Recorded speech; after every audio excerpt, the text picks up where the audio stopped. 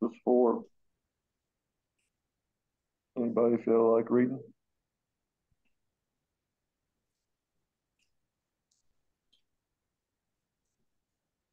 If you want to start off, I'll go after you. Genesis 4, verse 1. Hold on. Get a different translation here. I'm going to use Young's literal translation here. Ooh. It's going to have a little bit different take on something in here, so I thought I'd read that. Genesis 4, verse 1. And the man knew Eve his wife, and she conceiveth and beareth Cain, and saith, I have gotten a man by Jehovah. And she addeth to bear his brother even Abel. And Abel is feeding a flock, and Cain hath been servant of the ground. And it cometh to pass at the end of days that Cain bringeth from the fruit of the ground a present to Jehovah. And Abel he hath brought he also from the female firstling of his flock, even from their fat ones. And Jehovah looketh unto Abel, and unto his present, and unto Cain, and unto his present, he hath not looked. And it was very displeasing to Cain, and his countenance is fallen. And Jehovah saith unto Cain, Why hast thou displeasure, and why hath thy countenance fallen? Is there not, if thou doest well, acceptance? And if thou dost not well, at the opening, a sin offering is crouching, and unto thee its desire, and thou rulest over it. I'll stop right there.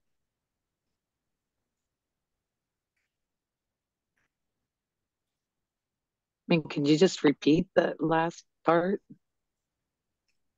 Which part?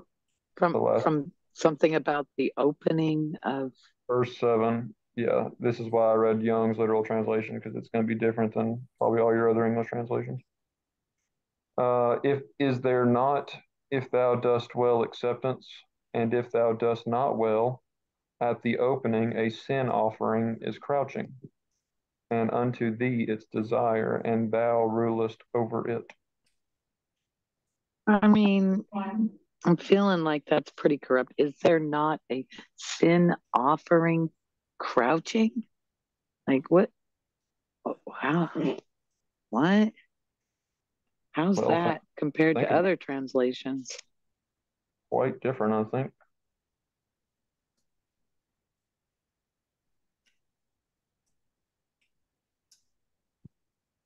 Why would Abel have to offer a sin offering? What sin did he commit?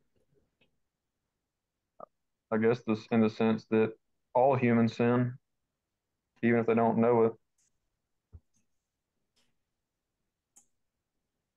That's a good question, Rob.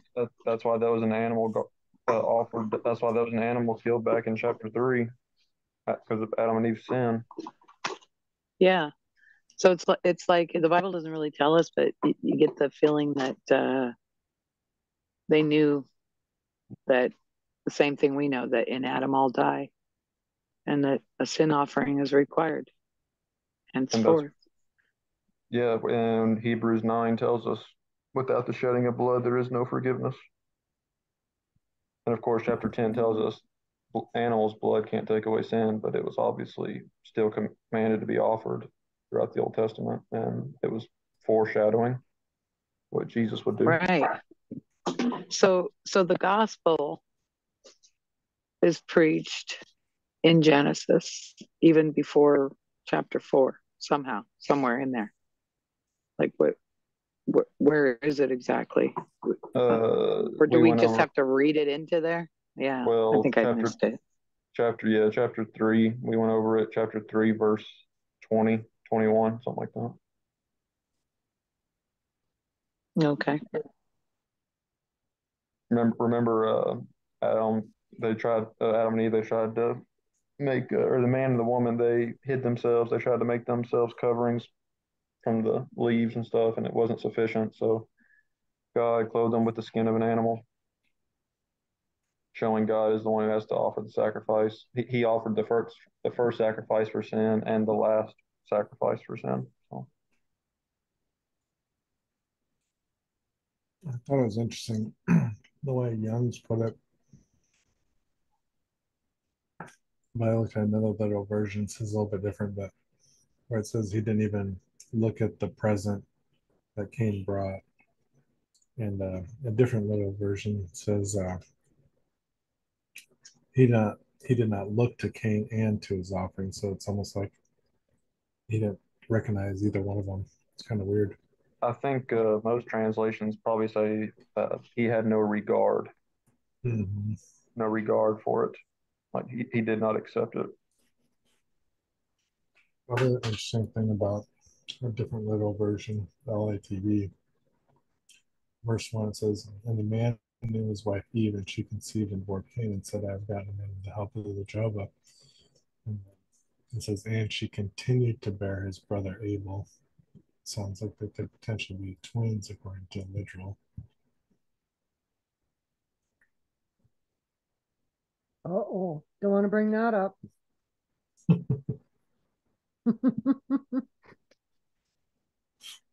That's not smiled upon.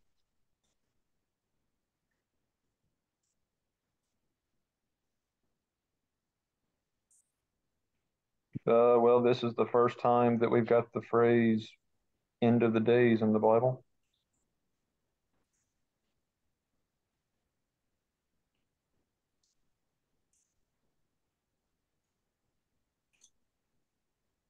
Where's Typically, that? verse 3. I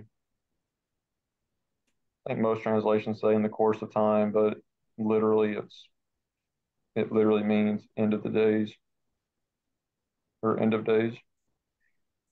I think usually when that phrase is used, the majority of the time it's talking about prophecies speaking of the end of Judaism, um, especially like in the books of like,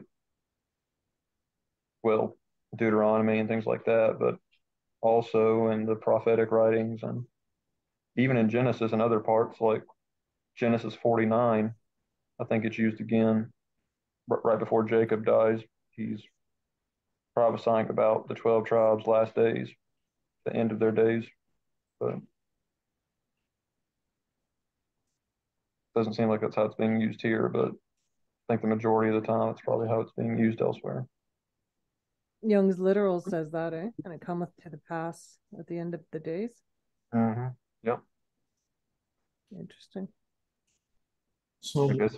Yeah. why didn't God like Cain's offering? Well, it doesn't tell us, but from what we know about what the rest of the Bible, uh, we know in the previous chapter uh, what the man and woman did in and of themselves with the leaves was not sufficient.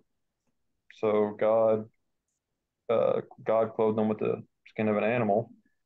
Seemed like there was possibly had to be blood involved because of the sin. I don't know if this was a sin offering or not, but if according to verse 7 in Young's, it could be a sin offering.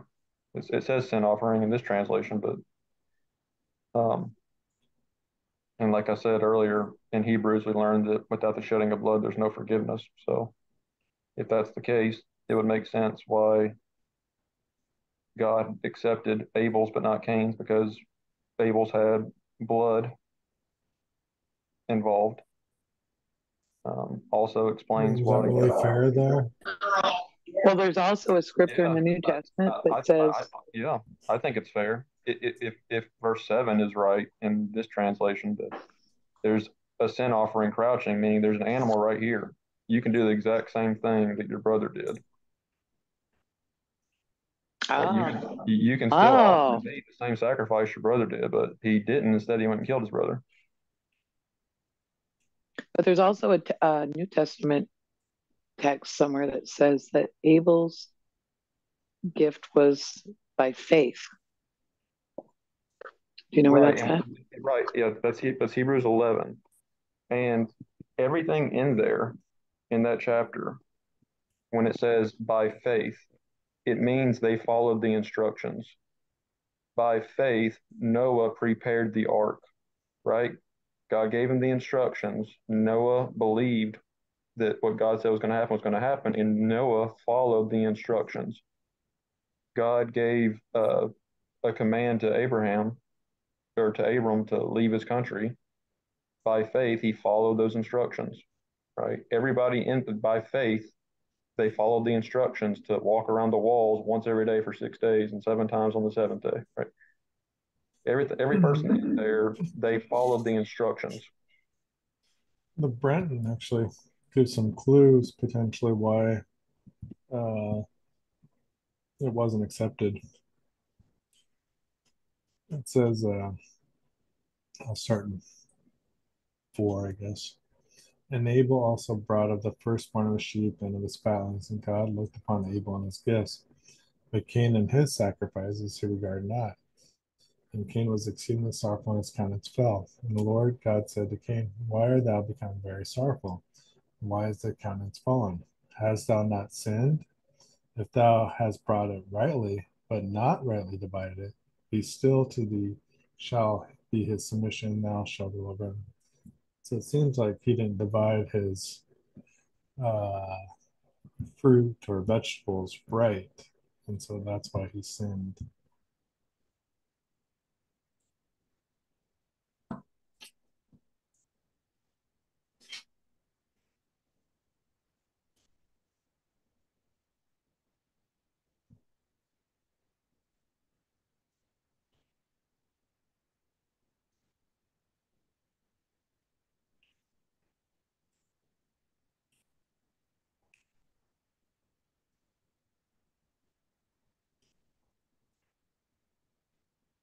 But we also know that this is not the uh, only time that animals are offered in Genesis, even before the law came in with Moses.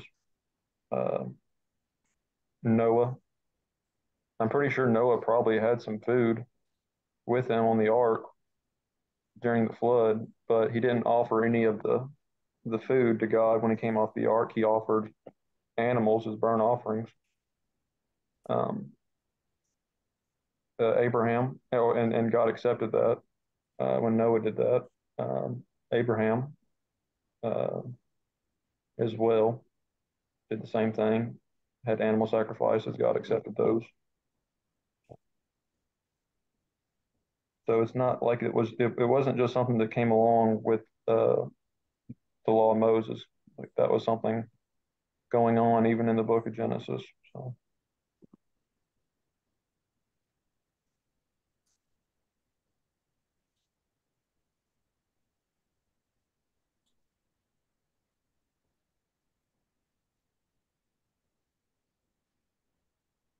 anybody have any other thoughts on the first 7 verses?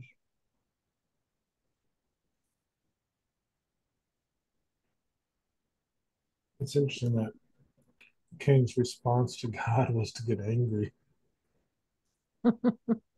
Well, that's a lot of people's response when they are not pleasing to God or they find out they find out they're in the wrong. I think a lot of people's responses is to get angry, not get repentant.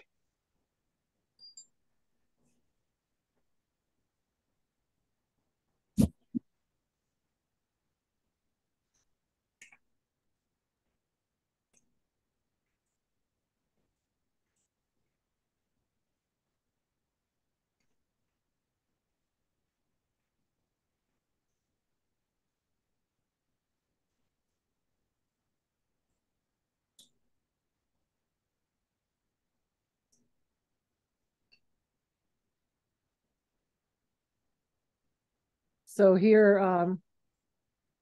in the Targum, I was just going to read this. But he did not receive Cain and his offering with favor, and Cain was greatly displeased, and his countenance changed. And the Lord said to Cain, why, I pray, are you displeased, and why has your countenance changed? Surely, if you make your work in this world to be good, you will be remitted and pardoned in the world to come. But if you do not make your work in this world to be good, your sin will be kept for the day of great judgment. And at the door of your heart, your sin crouches. Into your hands, however, I have given the control over the evil inclination, and you shall rule it, whether to remain just or to sin. And Cain said to Abel, his brother, come, let two of us go out into the open field. And when the two of them had gone out into the open field, Cain answered and said to Abel, I perceive that the world was not created by mercy, and that it is not being conducted according to the fruits of good words, and that there is favoritism in judgment. Why was your offering received favorably, and my offering was not received favorably from me? Abel answered and said to Cain, I perceive that the world was created by mercy, and that it is being conducted according to the fruits of good words. And because my works were better than yours, my offering was received from me favorably, and yours was not received favorably. Cain said to Abel, there is no judgment, and there is no judge, and there is no other world. There is no giving of good reward to the just, nor is vengeance exacted of the wicked. It isn't really clear what Abel's good works were better than Cain's. I'm not sure what he meant by that. Kind of weird. Yeah. Maybe a little bit to do with faith, I guess, because Cain said there was mercy in the world, and or I mean, Cain said there was no mercy, and Abel said there was mercy. It says Abel answered and said to Cain, there is good reward to the just, and vengeance is exacted of the wicked in the world to come. Concerning this matter, the two of them were disputing in the open field, and Cain rose up and against Abel and killed him.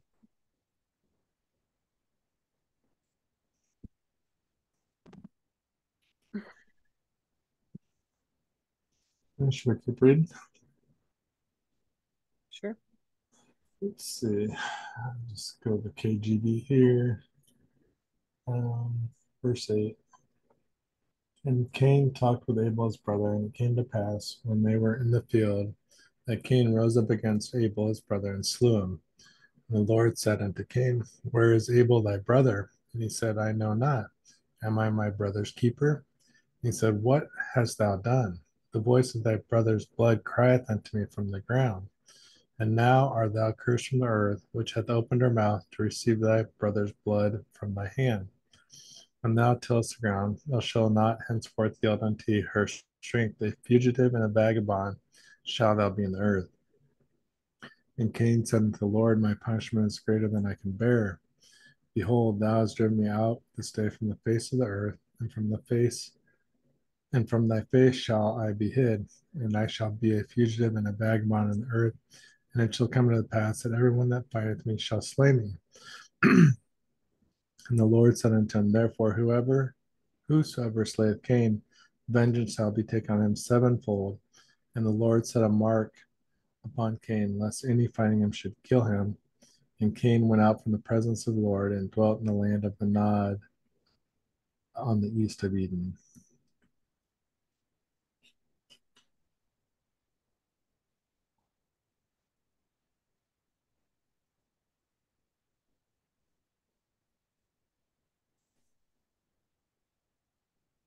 Little snarky, isn't he? Am I my brother's keeper?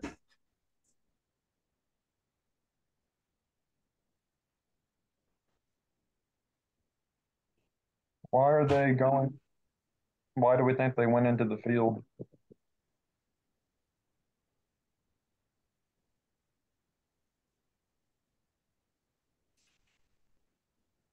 Hide from God? I don't know.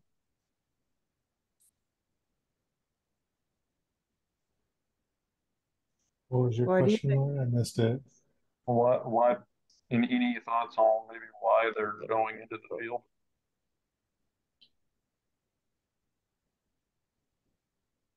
Why did they go out to the field? Is that the question? I guess I missed the question. Yeah, yeah. Well, the only thing I could think of was that, I mean, if that truly is a blood sacrifice, is that Cain's so mad that he says, well, God, if you require a blood sacrifice, I'll show you, and then takes his brother's life.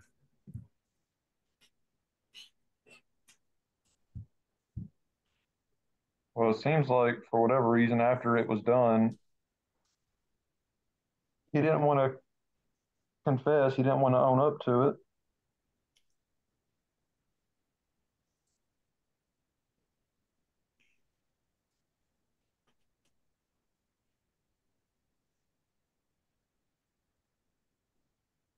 Well, not only did he not own up to it, he straight out lied, didn't he? He said, I don't know.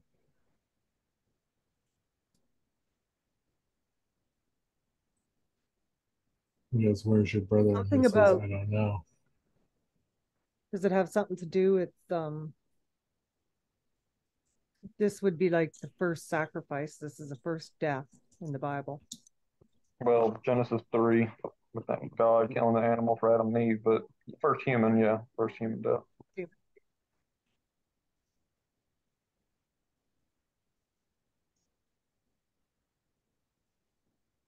I I think that's why Jesus brings up uh, Abel in Matthew 23 when he talks about all the righteous blood shed on earth from righteous Abel to the son of Zechariah,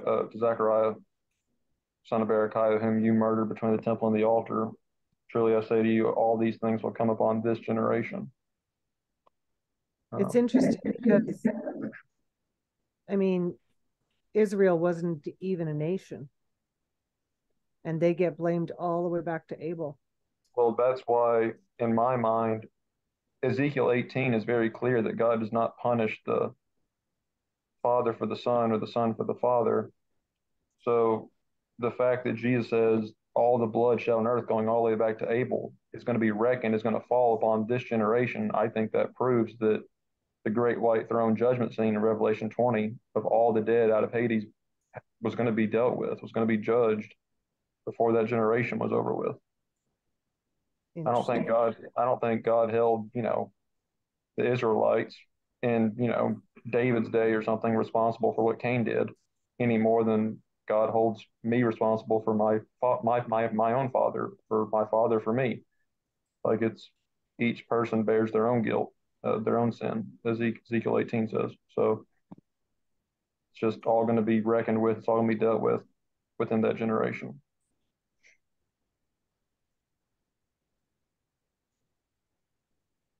I don't know how anybody gets around that unless they just think that God does punish the Jews for things like what Cain did, which makes no sense. So the buck was going to stop right there, right?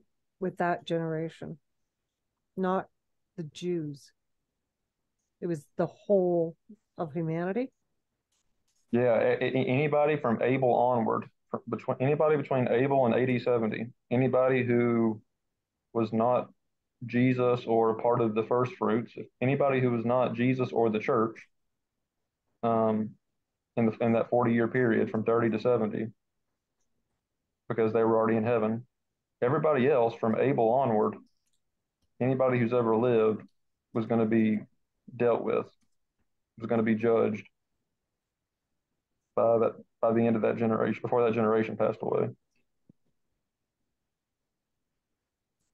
Before generation passes. Yep. Jesus said all these things will come upon this generation. And then in the next chapter, he says, uh, truly I say to you, this generation will not pass away until all these things take place.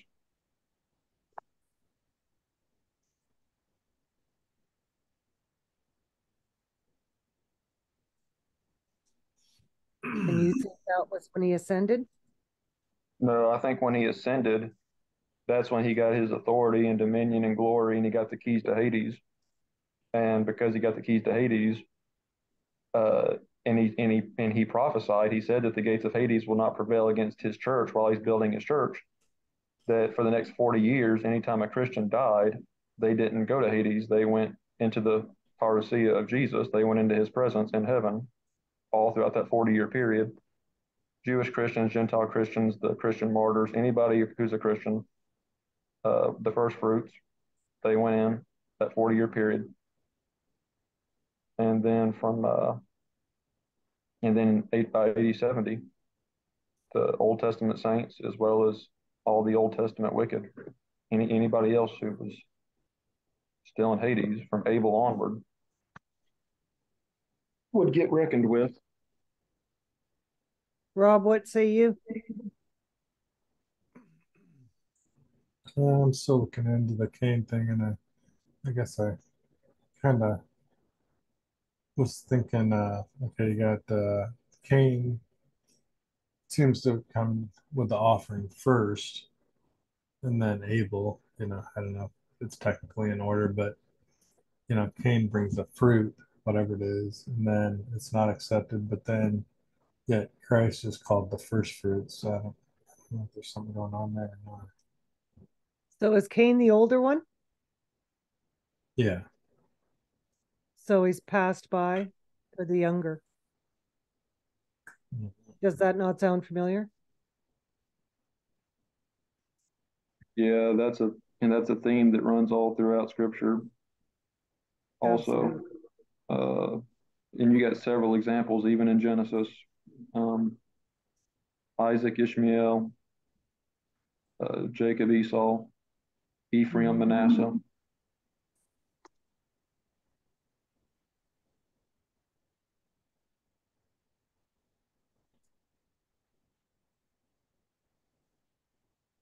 Hmm.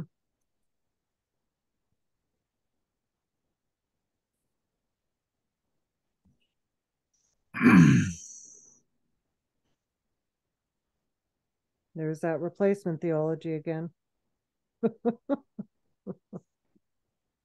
Yeah, I mean, I don't understand like why people can't understand that God fulfilled his promises to the covenant that he made with Israel.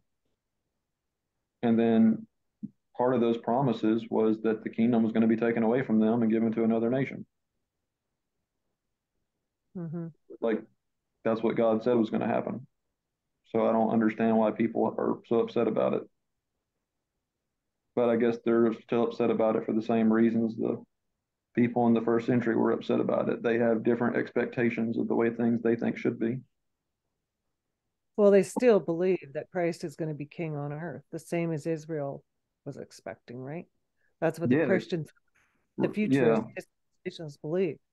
yeah. I mean, I guess if they just want to ignore the entire New Testament and ignore the prophecies in the Old Testament, they're welcome to do that. But Well, Jesus, yeah, and Peter was clear in Acts 2, Jesus is already king. He's already in heaven. yeah, he's king now. It's Mm-hmm. like such a different. But you know what? We all believed it at one time. All of us. Mm-hmm. We all were. I mean, can you imagine where we'd be now? Still believing.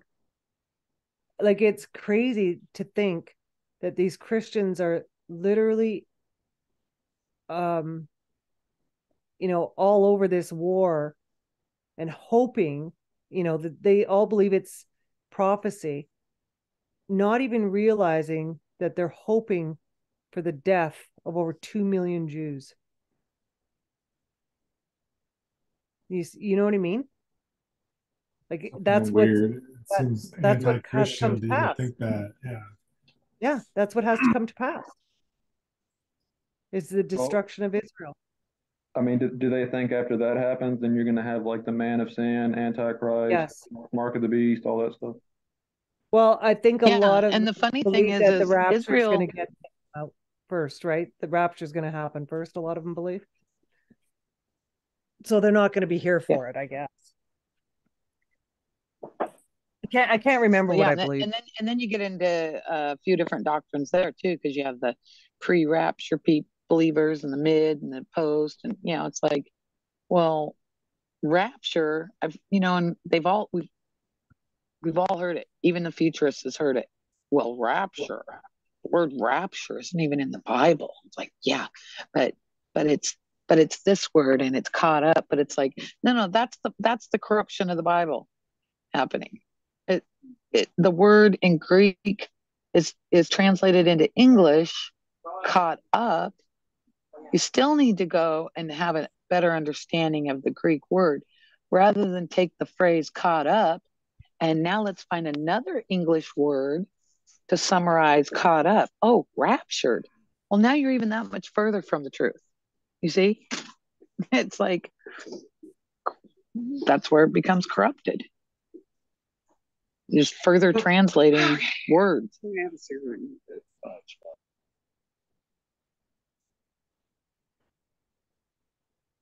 I just read something weird. Back to Genesis 4:1. Some people believe that Eve gave birth to a man, not a baby. Say that again, Rob. Some people believe Eve gave birth to a man, not a baby. Oh, ouch. Right. Do do they think Abel was also born a man or just Cain? Not sure to get that from the story yet. I guess it's in Adam and Eve. I was going to say, I wonder when those people start thinking that when women have children, they're actually babies.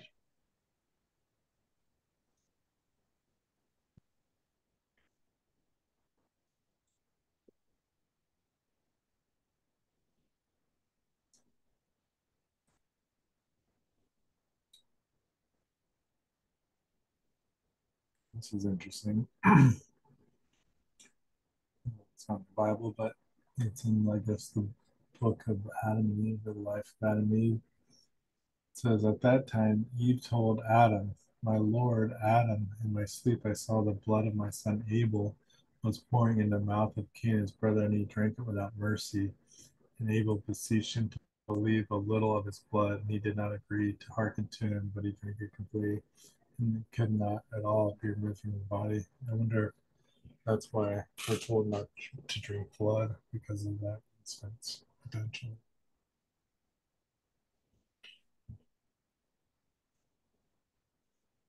True or not, hard to say, you know.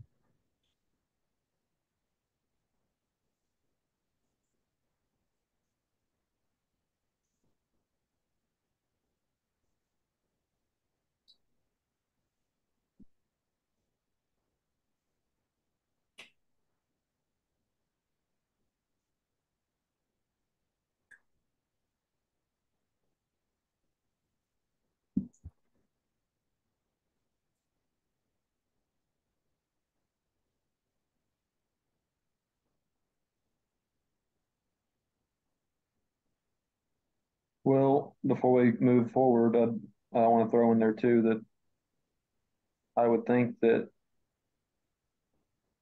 Abel would be included in the group of people that we read about in Revelation 6, verses 9 through 11.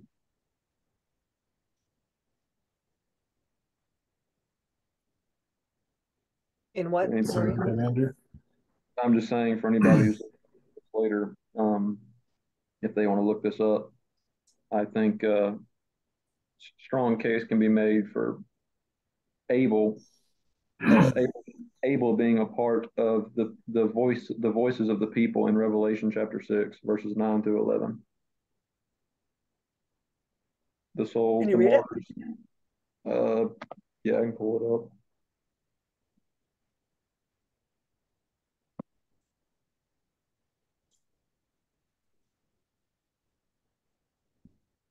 I mean, there's further proof, but without going down that rabbit hole, I'll just refrain from getting into all that, and I'll just point this out. Verse chapter 6, verse 9 of Revelation. When he opened the fifth seal, I saw under the altar the souls of those who had been slain because of the word of God, because of the testimony they held.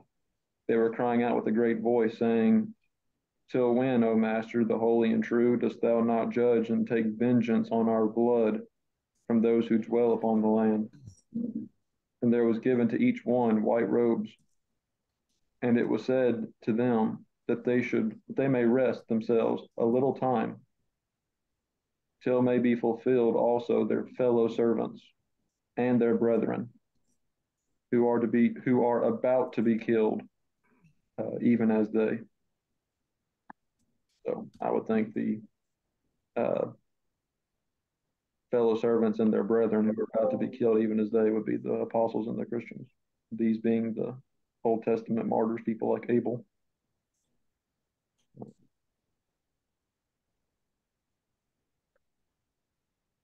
Also, you also got Hebrews 11, which talks about the Old Testament saints died without receiving what was promised to them, because they could not reach their goal or their promise or their inheritance until the Christians in the first century, the first fruits, had received theirs.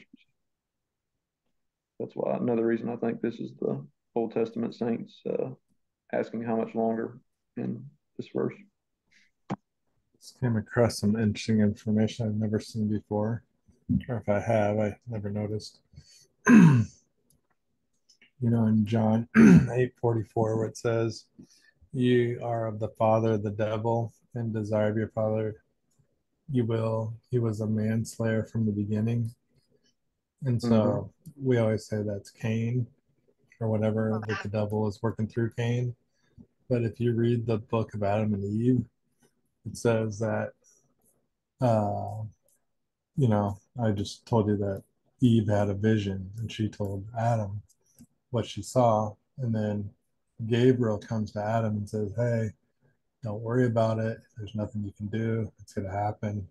And so he doesn't try to stop him. They go out to the field, Cain and Abel, to their individual fields. And two demons that look like Cain and Abel also come at the same time. And one demon gets mad at the other demon and kills him with a sword. And so Cain sees this and gets the idea and the weapon. And then Abel says, "Don't kill me." And uh, even prayed, and Cain still killed him.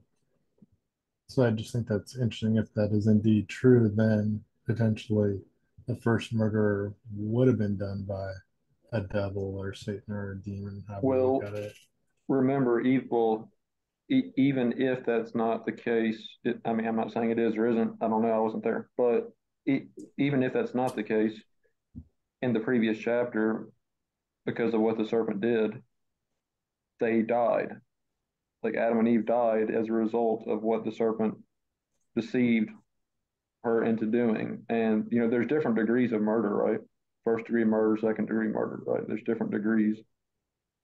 Just because someone does not have to do the physical act to be held responsible for it, if that makes sense. I mean, that's easy. I An mean, early death could still be considered a murder. yeah, and it's easy to show that just because the physical act does not take place does not mean a person is not held responsible for the crime. I mean, Jesus says if a person lusts, it's adultery. If a person hates, it's murder. Right. So You just pointed out Revelation 6:10, didn't you? yeah, verses 9 through 11. Yeah.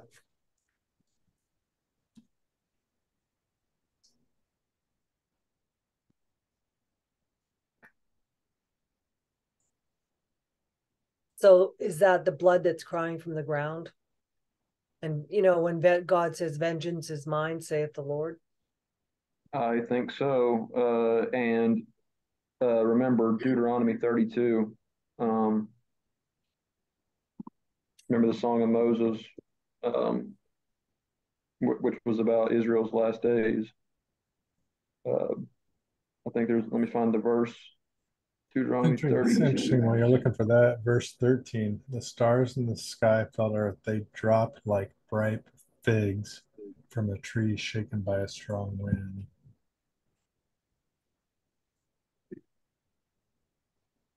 Here If it is. indeed it was, if the tree was a fig tree of good and evil, and then here these evil entities are compared to figs falling out of a tree or stars falling.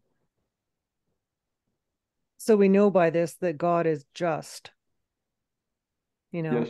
And what is the scripture? There's another scripture too that talks about if we seek vengeance, then that is their due justice.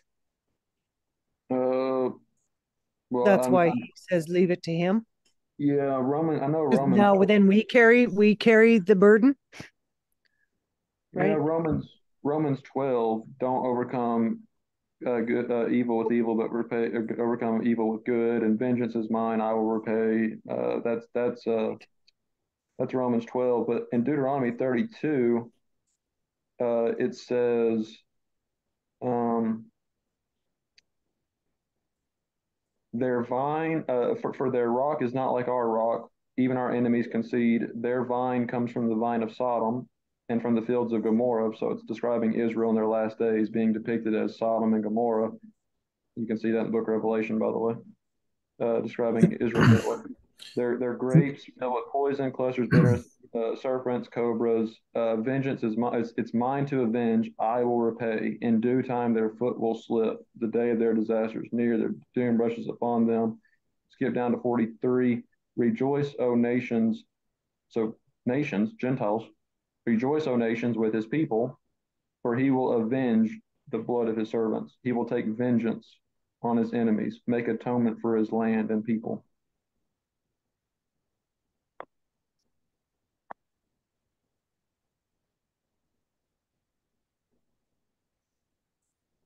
I was thinking about this a little bit.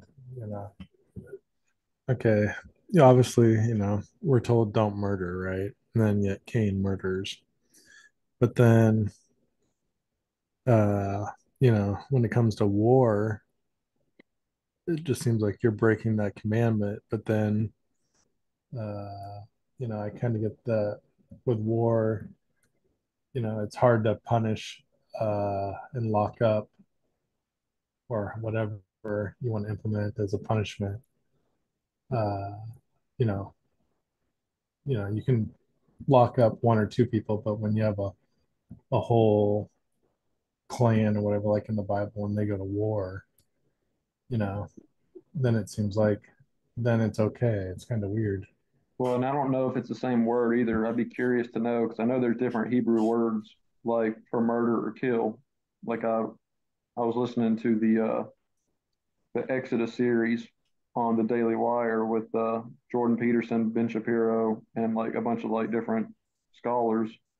And I think it was Dennis Prager, or I think that was his name, one of the Hebrew scholars. I remember hearing him talk about because they were going through the Ten Commandments. I remember him talking about how there's a different Hebrew word for murder, it's like a different word for murder and a different word for kill.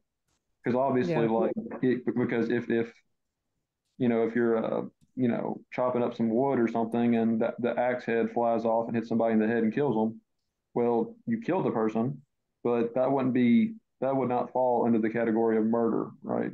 Like you didn't intentionally do it. There, so you have like self defense. There's unintentional things, and then there's like what we think of as murder, like intentional, pre planned. I'm wondering if that's not the case, though. I wonder if it's more of a numbers game.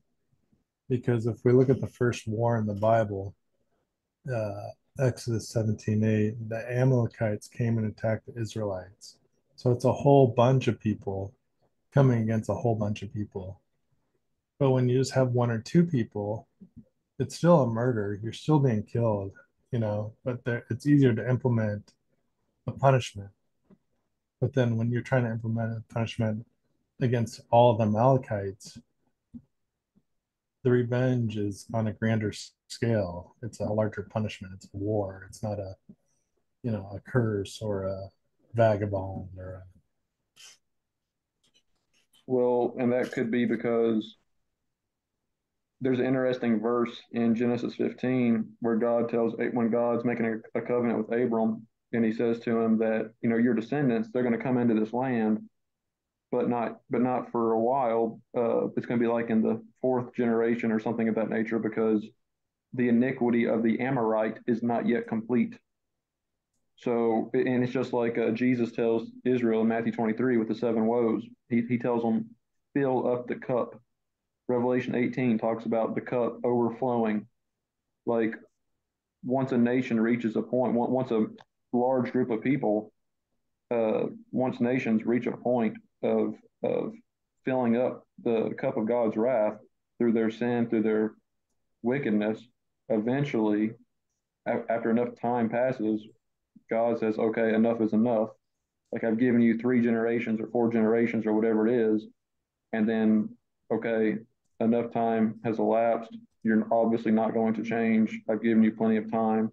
So now I'm going to send in this other nation to wipe you out, which God did a lot with Israel in the Old Testament. Like they went into the promised land, or you remember the battles like where they, I think, was it Joshua or different people, they were holding up Moses' hand or holding up his arms. And as long as his arms stayed up, the people were winning the battle, stuff like that. Yeah, that was the one I was just reading. That was the Yeah. first war in the Bible, I think. And then, and I mean, you got a lot of them like in Joshua and Judges.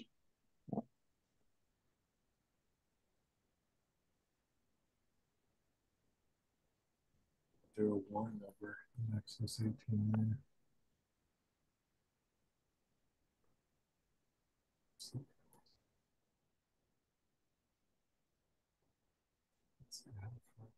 So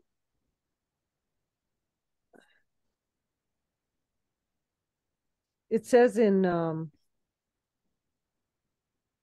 Deuteronomy 21, 1-9, if somebody is found slain in the field, in the land which the Lord your God has given you to possess, and it is not known who killed him, then your elders and your judges shall go out and measure the distance from the slain man to the surrounding cities.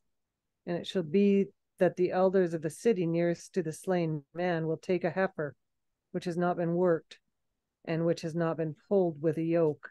The elders of that city shall bring the heifer down to a valley with flowing water, which is neither plowed nor sown, and they shall break the heifer's neck, and there in the valley. And then the priests, the sons of Levi, shall come near, for the Lord your God has chosen them to minister to him and to bless in the name of the Lord. By their word, every controversy and every assault shall be settled. And all the elders of that city, nearest to the slain man, shall wash their hands over the heifer, whose neck was broken in the valley. Then they shall answer and say, our hands have not shed this blood, nor have our eyes seen it. Provide atonement, O Lord, for your people Israel, whom you have redeemed, and do not lay innocent blood to the charge of your people Israel. And atonement shall be provided on their behalf for the blood. So you shall put away the guilt of innocent blood from among you when you do what is right in the sight of the God. What is he saying here then? Why is it that a whole community had to suffer, offer a sacrifice for being in the wrong place at the wrong time? Well, they had to they had to do sacrifices every, like the what was it, the Day of Atonement every year. They'd have the sin offering, the blood offering, the 2 goats, or the scapegoat and the blood sacrifice for the I sins of the think people. when you read the easy reading version, basically what's going on is they came across a dead body and they're saying, okay, did you kill him? No, I didn't kill him. You must have killed him. No, I didn't kill him. Well, someone must have killed him. And so they're all blaming each other. So basically they say, well, we'll kill this. God says, we'll kill a cow, and then that will settle the argument. And then no one innocently will have to be charged with the killing of the body. Yeah, So but is God knows who did it. but right, but isn't that animal kind of taking the place of the person who's responsible, who's guilty? I No, mean, is no, basically, I mean, it is, but okay, let me read it here. Suppose you find someone has been killed. The body is lying in a field in the land the Lord your God has given you, take as your own, but no one knows who the killer was. So basically, they start all blaming each other. And God just says, this is the way. It To says, settle it. don't hold them guilty for spilling the blood of someone who hasn't done anything wrong. That will pay for the death of that person. Basically, it was a way to settle the argument because no one really knew who the killer was, basically like an unsolved mystery. But what happened? But it wasn't it in the law that if a person killed someone, they were supposed to be killed, right? I mean, it depends on the circumstances. If it was an accidental killing, then No, no, I mean then like murder, not like accidental, like pre-planned murder. Eye for an eye. I don't know if it was an eye So for eye, actually. so if yeah, if it seems like what is happening to this animal is what should be happening to the guilty person, who is no one knows who it is. Let's see. So Sins that were today, punishable. go ahead. That says sins that were punishable by death included homicide. So yeah, so I think you were stoned, if I remember right. Yeah, Was the that was the Jewish way of doing things. Like remember what they did to Stephen? Like the Romans, they had to go to the Romans for crucifixion because the Jews did stonings.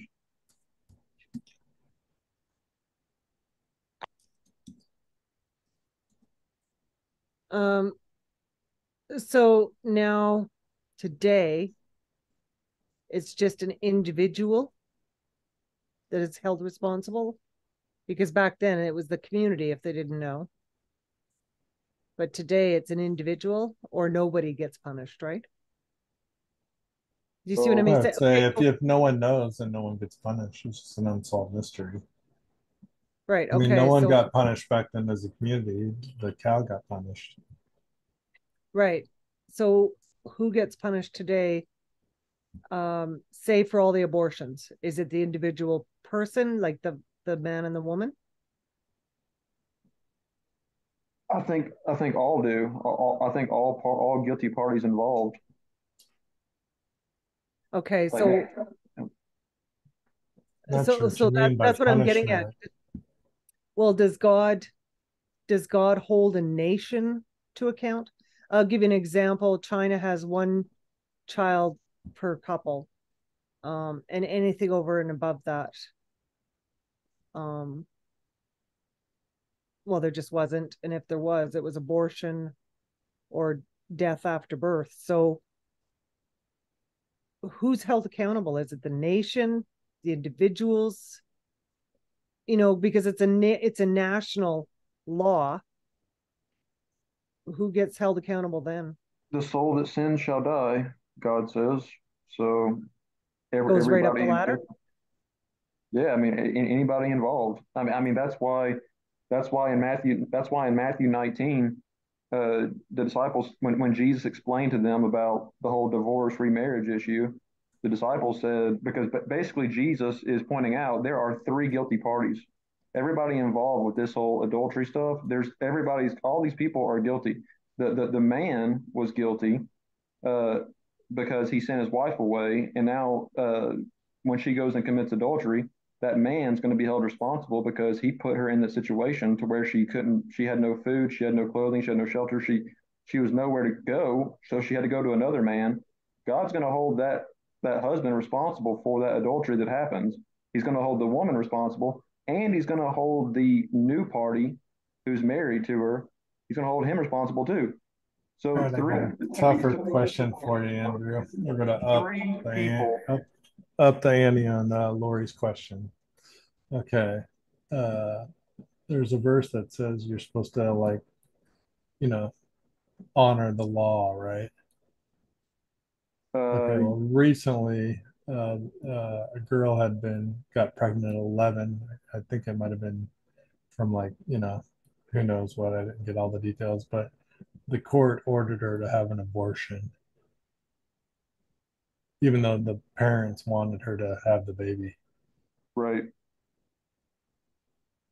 So I Oh, mean, is it a question of like should we like the Bible says submit to governing authorities? That right? kind I of, mean, who would be liable then? The like we were saying well, the law or the and it wasn't even I don't think it was a consensual thing.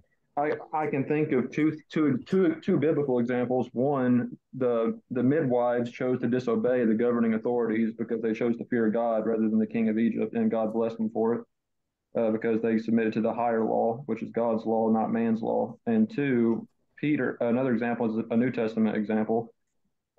Peter and John were arrested, thrown in jail. They were scourged. They were threatened, don't teach in the name of Jesus anymore. And they said, we must obey God rather than men. Yeah, So, yes. Daniel too. So teach. But So yes. Yeah. there's a thing now called medical kidnapping, right? If you refuse treatment for your child, you lose the custody of your child to the state. So the state is now the parent, has parental ownership. This is happening. I know it's happened a few times that I know of in Canada. It's getting a little bit more common. So is it the state that's now held accountable? Who's held accountable here? Everyone involved who's guilty. You know, if the parents refuse it, the child is taken and the medical procedure is forced upon the child. I cannot see that the parents would be held responsible for this, No, or the child. no, of course not. If a person is stripped away and forced to do something against their will, God doesn't hold people accountable for things that are, well, unless you're a Calvinist, I guess. But God doesn't hold people accountable for things that are happening to them that they're forced into doing against their will. Mm-hmm. Most things it's as humans, we might be able to figure that stuff out potentially. Say that again, Rob. It says as humans, we may not be able to figure that out who really is accountable for all kinds of stuff. I would definitely say the state, in my opinion, unless the parents acquiesced.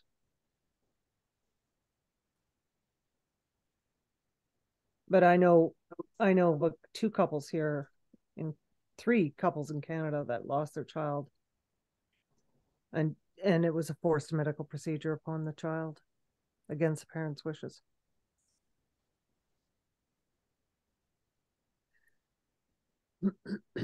Why was the child pregnant? I'm assuming probably molested or raped. Well, then whoever did that should uh, be killed or at least in jail forever, if not killed. Yeah, I agree. But you know, it's becoming one see the reason they're going after one of the reasons that they're going after this lowering the age of consent or taking away the age of consent for uh um changing sexes is they're giving the child um the ability at that age to make decisions, saying that they are old enough to make those decisions. And at the same time, they're pushing for the age of consent to be dropped in some states as low as 10 for sex. Right? Like there's a method to their madness. If a child is old enough at 8 or 10 years old to decide that he wants to be a boy and to go on puberty blockers and to have his penis removed, then he's old enough to know whether he wants to have sex or not. It's crazy to give consent. Yeah, I mean, I think parents should be making sure their children are not anywhere near places like that have those kind of things in place. Like take them out. Don't let them go there. Well, I agree. The public school is yeah, it's bad. It's bad in Canada, that's for sure. Uh, in Genesis 4, uh, trying to find where Rob read to through through 16. I think you read through 16.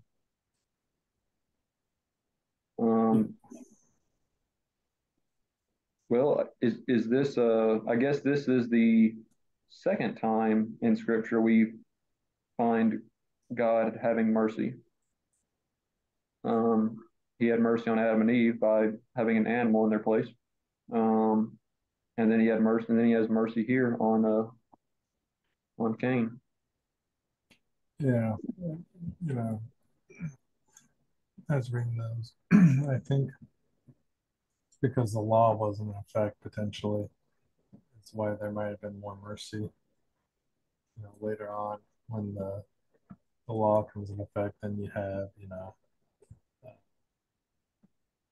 punishment with So stone and stuff like that. it says here, but Cain said to the Lord, my punishment is greater than I can bear. Behold, this day you have driven me from the face of the earth. And from my I thought that face, was weird too. from your face, I will be hidden. Okay, so they're still going before the Lord. They're still offering their sacrifices. They're still in relationship with God to a degree. Don't you agree? Verse 14 in the Young's literal translation says, "From thy face I am hid." I know the translations y'all were using said "will be" or "shall be hid." Makes it sound like in the future from the time he's saying these words. But I wonder which one's more accurate with the tense there. Is he saying I'm already, even right now as we're having this conversation, I'm hid from your face, meaning I'm already out of good graces with you, um, or is it in the future I will be? Like, is he saying I am now or I will be in the future? Like, that's just something that kind of stood out. It's also interesting is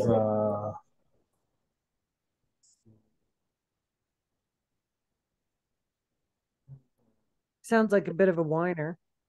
My punishment is greater than I can bear. This is what got me. I will be a fugitive and a wanderer on the earth, and whoever that sentence right there. I will be a fugitive and a wanderer on the earth, and whoever I think finds me will kill me. Who's looking for him, and who else is there?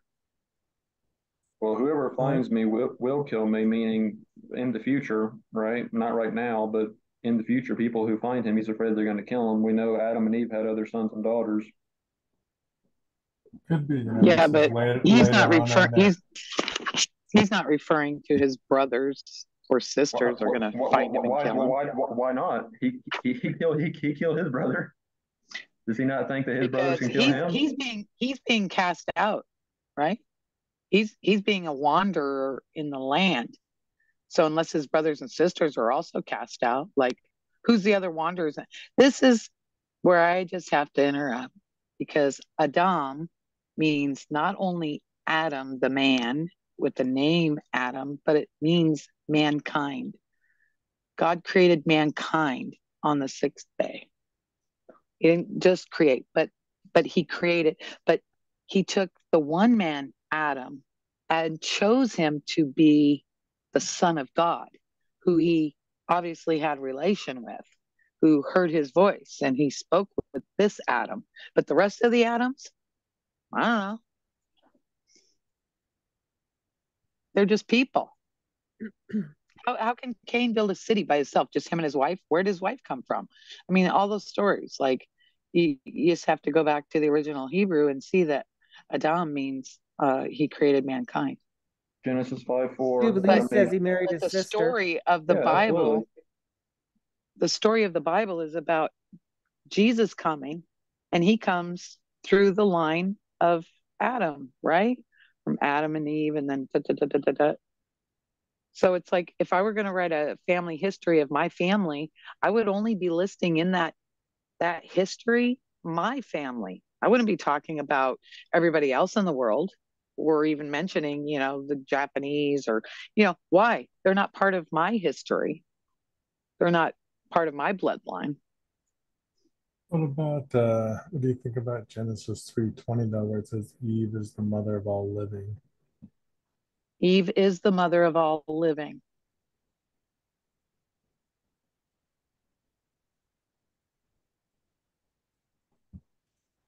All living. So if it's a human person on the earth, she, it came from Eve. I don't think that it means that. It means, like, how come through Adam all sinned?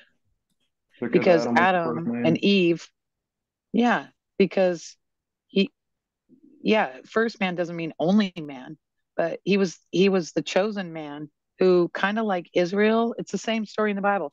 Israel, it was his chosen people, and what was their job? They were supposed to take the word of God and bring it to the other nations, the the goyim, what are they called? The Gentile nations, those who were without God. So was Adam. Adam was in communion with God, created, out of the dust by God's hand. He blew into his nostrils the breath of life, and he became a living soul. Well, Eve, I guess, in a sense, that the two of them fell. Right? Where's the rest of humanity going to have any salvation if Adam and Eve have fallen, and they're supposed to bring the word to the nations or to the people, kind of like Israel. They failed. Instead of bringing God to the nations, they let the nations gods control them, and they fell into sin. Same thing happened with Adam and Eve. Same thing happens with the church today. The church is supposed to be ruling and reigning with Christ, but are they? No, no, because everybody's walking around sick in their mind, sick in their body, sick in their heart. You know, like we're failing as a as the body of Christ, because we're failing just like Israel failed, just like Adam and Eve failed. We have to hear the Spirit. Yeah, well, there's So no, it could no, just no, mean, no. Go ahead, Lori. it says you will be a fugitive and a wanderer on the earth. I mean, it could be as simple as you're just not in a relationship with God anymore. You know what I mean? His face is hid from you, right? You're just wandering. What do people have? What kind of life do people have or hope that don't know him? Well, they go out and they build for themselves a city. See, Cain built a city. What uh the Babylon, let us build a tower reaching into the heavens. Like, they all want to be their own god, including Cain. Cain wanted to be his own god. He wanted his sacrifice. He didn't care what God wanted for a sacrifice. Cain was pissed off because he worked hard tilling the soil. I worked hard, and that's what I brought. What did my brother do? He just killed a lamb. He didn't make the lamb grow up out of the earth, but the lamb just animals. God created the animals, and the animals procreate. You don't have to do anything. You just sit back in your lazy chair. And what do you got to do? Life is life. Life just grows. But he had to be a tiller of the soil. Like, there's that dust of the earth that you talking about that Rob mentioned, the serpent eating the dust of the earth, right? That's where the people came from, was the dust of the earth, their flesh. So in number 15, it says, if anyone slays Cain, why? So what do you guys think about the sevenfold thing? Avenged sevenfold. Yeah, that's a good question. And what is this mark he put on Cain? Except that even if you're outside of God's will, like, clearly God died for the whole world, right? So even though Cain had sinned, well, so did Adam, so did everyone since Adam. And even in our sin, Christ still wants to bring us salvation. He still wants that none should perish in their sin. So I feel like he put some kind of mark on Cain, that if Cain during his life would turn from his sins, and seek the Lord, that he could also uh, redeem himself, or find salvation. If there's no punishment for the wicked in the afterlife, then I don't understand what sevenfold would refer to. Like, Well, what like do you how can well, what how do can you think? how can there be greater punishment than physical death if physical death is the end all? There's nothing worse that can happen after that. Then Yeah. scriptures like this about That might be, I think you might be taking that a little bit out of context because 7 times the punishment wasn't death. The punishment was he was kicked out. kicked out of what? Out of the face of God and to be a vagabond. That was the punishment. And so their Yeah, that's a punishment good would be question too. seven Kicked out of times. what? Because don't we say that Adam was also kicked out of the garden? So what was Cain kicked out of? Exactly. Well, no one's in the garden. Like no one was in the garden ever Yeah. since Adam and Eve got thrown out. So I And mean, I don't I and I do don't think agree it that he shows got that thrown there's out. different levels of punishment, but I don't think we can apply that to the afterlife because it says uh, the punishment will be. He says, you know, my punishment is greater than I can bear.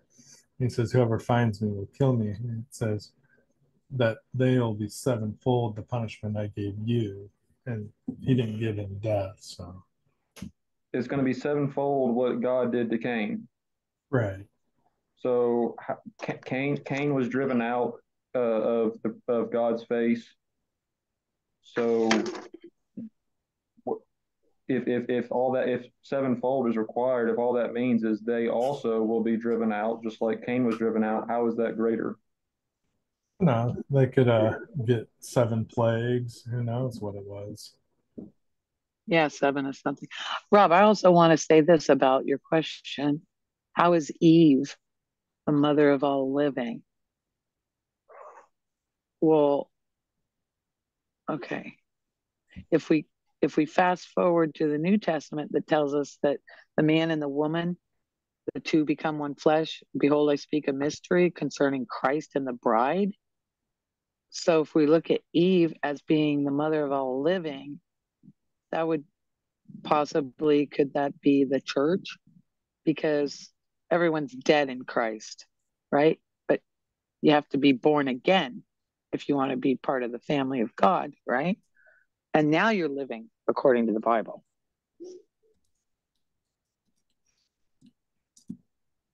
Did you follow me, or Well, I wasn't sure too if there was a spacey out question there? in there, or if there was, I missed Like, it. could it be that Eve, uh, as representing the bride, if Adam represents the head, which is Christ, and the two becoming one flesh, well, there's your life, right? Because if you're not in Christ, well, you're dead already. You're dead in your sins, right? So that's why I say everybody's walking zombies. They're the walking dead because they don't know God. They're just, I get building what up you're saying now. whatever. Okay. Yeah. So I'm just thinking maybe that's a possibility, but why use the word Eve? I don't know. I don't know what. Yeah, I see what you're I saying don't know that why else. she was the mother of Christ per se, and then in a sense, in the church. Well, yeah, as the bride of Adam in the New Testament, they said that this was speaking of a mystery that it speaks of Christ and his bride. Not, it's yeah, there's a man and a woman, Adam and Eve, but the greater truth there, the greater thing it represents is Christ and his church, the bride. So we're the living. We're we're living. We're alive because we're alive in Christ. Everyone else, if you're not in Christ, you're dead. You're a walking zombie. You're a dead man walking. Dead man walking. Isn't that a movie? Yeah. You have to be born again. This is Is some there of a anywhere where liberal Adam and Eve? translation, but the easy reading version of Acts 17:26 puts it this way. It says, God began by making one man, and from him he made all different people who live everywhere in the world. He decided exactly where they live. Let's see how the Literary puts it. Um, he made also of one blood every nation of men to dwell upon all the face of earth, having ordained times before appointed in the bounds of their dwelling.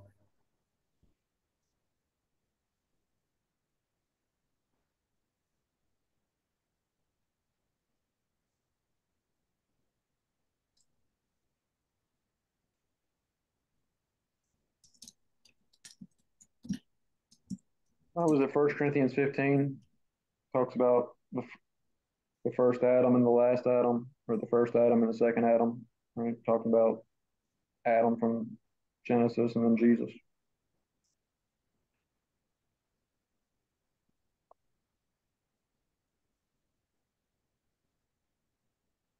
Roman, Say was it that Roman? again. Well, 1 Corinthians 15, I think, talks about the first Adam, the second Adam, or the first Adam and the last Adam. The Yeah. first being obviously what we're reading here in Genesis, and the second one or the last one being Jesus, a reference to Jesus. Um, and Romans 5 is another one. Uh, sin entered the world, death entered the world through one man, right? Through Adam. Yeah. So then what so then why did Cain murder? Who who enticed Cain? If the serpent beguiled Eve and Adam, and then they give birth to Cain, right? Like we always say, you're of your father, he was a murderer from the beginning. We look at Cain as if he was the first murderer, which, okay, he's the first murderer we know of, but sin entered. That's where the murder actually happened. That's where the death occurred, right? Because in dying you shall die, he told Adam. And then that was passed on to all the rest of the people. So sin entered in. Where's the scripture? It says, yeah, that you just said. Sin, so because of Adam, sin entered in the world. So Cain had sin. So sin is in the flesh. So and that's why he warned Cain, look, sin, whatever, or the sin offering is crouching, right? It wants to have you. So I think we can't say there's this devil out there that we can blame the sin on. That's why I have to be a anti-Satan preacher, because you can't blame the devil. You You have mean to you're blame a yourself. Satan to Satan? I'm a Satan. You can't blame some spook out there. Where's the spook in Cain's? We don't see any story that no serpent came along and whispered to Cain, "Hey, go out and murder your brother." No, where was the serpent? Where was this deceiver that caused Cain to sin and murder his brother? Huh? He's not there. It doesn't say, anything. It doesn't say anything about. It says sin entered the world through one man, not through some one snake. It says sin entered the world through one person, a man. Huh. Get it? No, I don't know if Sandy was on Didn't here when enter we went in over through Genesis 3. it didn't enter in through a Satan, through some fallen angel. It doesn't say sin entered the world through the deceiving actions of a fallen angel known as Lucifer. Doesn't say any of that. Totally gives all credit to sin entering the world to one man Who did who who was the serpent? I don't think you were on here. Who do you say that the serpent is in Genesis 3? uh well it's a serpent because it's an analogy. It could refer to a person. It could be whomever wants to twist God's truth and convince you of a lie to deceive you. That person would be a serpent, which we see in the New Testament, them calling the Sadducees and the Pharisees a brood of vipers and serpents and whatnot. So it's people. It could be, but the Jewish people believe that it's the evil inclination. And I think Paul talks about it. It's the sin that is in flesh. And it's sin itself, right? There's another scripture that talks about so that God could reveal how utterly sinful sin is, right? So sin is utterly sinful, like it's the bottomless pit. And that is the enemy of God, sin itself. And Christ came, right? What did he do on the cross that he defeated this this serpent or this sin? How did he cast the enemy of God? How did he defeat the enemy of God? By becoming pierced in his flesh, right? And that was the veil that was torn that allowed us to enter in. See, there's no serpent story. There's no snake there. If there's a So snake, it's in our And she flesh. does bring up a good point about Christ. Okay, Adam sinned, right, in the flesh. And then Christ is crucified in the flesh, but there is no like mention of the snake in his crucifixion story. Well, I'm still just wondering. So who are y'all saying, or what are you saying that the serpent is? It represents, it could represent a person whoever, like the Sadducees or Pharisees, whoever is an enemy of God, is a serpent, is a brood of vipers, is because the serpent is the thing that deceives, it twists the word of God and it deceives. So it's a liar, it's a murderer, it's all these things. So it could be a person, but that person is you. You're that person. I'm that person. We are that person, right? And why? Because we're influenced sometimes by outside influence, right? People, even well-meaning people that don't know the truth, teach it to us, and then what? I mean, how many Catholics do you know that become atheists, right? Like they're told a lie, you know, and then we just get so twisted up that we just go, you know what? I'm just going to be an atheist. There is no God because it's all these stupid fairy tale stories and twisting of the truth that's not believable. So then we just don't believe it. Like, okay, it's the evil inclination. It's the evil inclination. I think it comes from free will. That's what the rabbi said. And I searched that before. It's quiet room. Oh, quiet room? You want me to leave? If you're gonna talk, Oh, jeez. because I'm going to bed. I can't talk anymore. Well, I guess there's more I could bring up, but I don't want to go back. I don't want to keep harping on Genesis 3 because I know we've already been through it. So we'll just keep going here. Anything else in Genesis 4 through the first 16 verses before we finish out the chapter?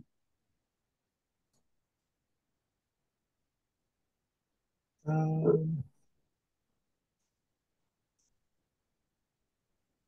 guess just to jump on a little bit while we're on while we're there for a moment. I'm just gonna read some easy reading. I mean, it's just look the print real quick here. So, I mean, everyone had sinned after Adam, right? Um, when we say everyone had sin, do we mean that every person who's ever been born? Let me ask this differently. After Adam, was everyone perfect? Yes, I think there's a verse in Ecclesiastes or Proverbs that says God makes man upright. Uh, I don't think people are born with inheriting Adam's sin, or I don't think babies come out of the womb guilty of Adam's sin or their parents' sin, and I don't think there's any sins that 1 day old babies are doing that I'm aware of.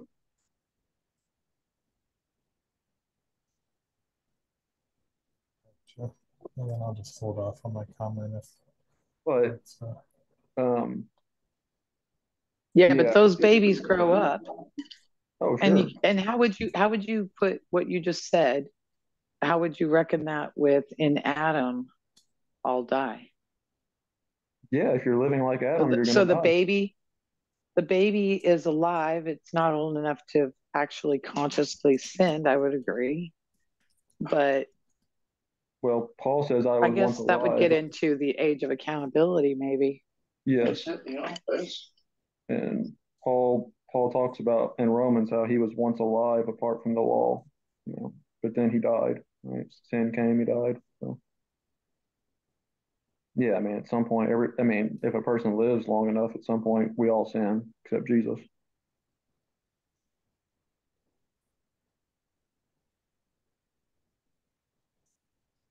And I think that verse in Romans 5 says, "Through one man, sin entered the world, and death through sin. So death passed to all men." I don't think it says sin passed to all men.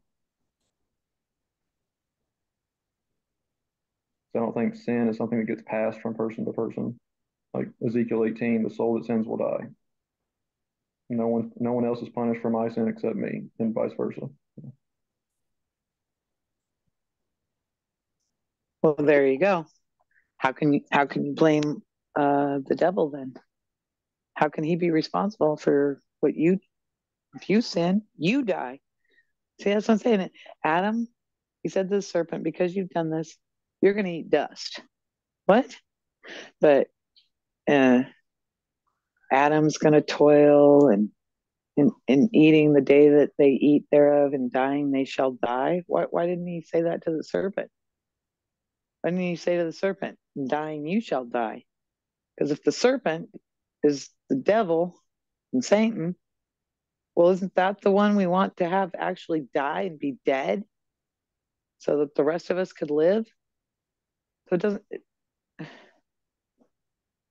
Did see? you know there's a verse in the Bible that says basically some people have lied in their mom's belly? Yeah, I think it's in Psalms, isn't it? You know, there's another scripture in the Bible where the Lord says that his prophets prophesy, saying, thus saith the Lord, when I have not spoken.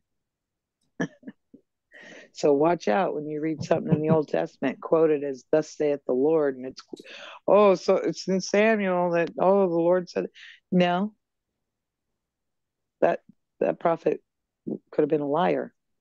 Yeah, I mean, like when you're reading things like in the Psalms and stuff, especially where it talks about like babies have poison like cobras and fangs like lions, it's like What? I don't think yeah, there's verses like that. I don't think that we would take those things literal. I think we would all understand it's poetic, hyperbolic language. Babies have poisonous blood like Yeah, vipers and fangs? Oh, yeah, I that's not ringing a bell. yeah, it's in Psalms. I probably I can still get to the this verse. day have not read every word in the Old Testament, perhaps. I mean, I don't know. Let's see. Some of those books are pretty long. I probably never actually made it all the way through them. That's in the Psalms. That's strange.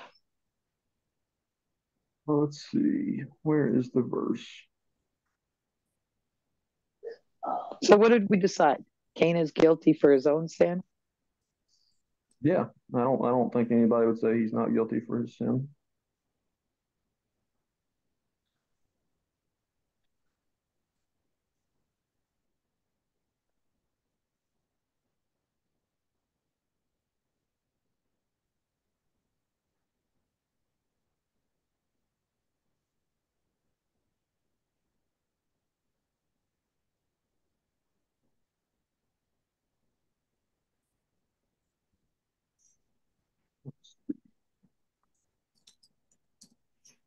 Let's see where are we at in Genesis 4.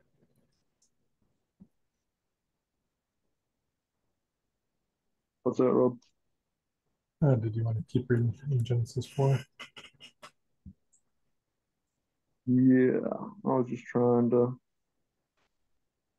find this verse here. Um,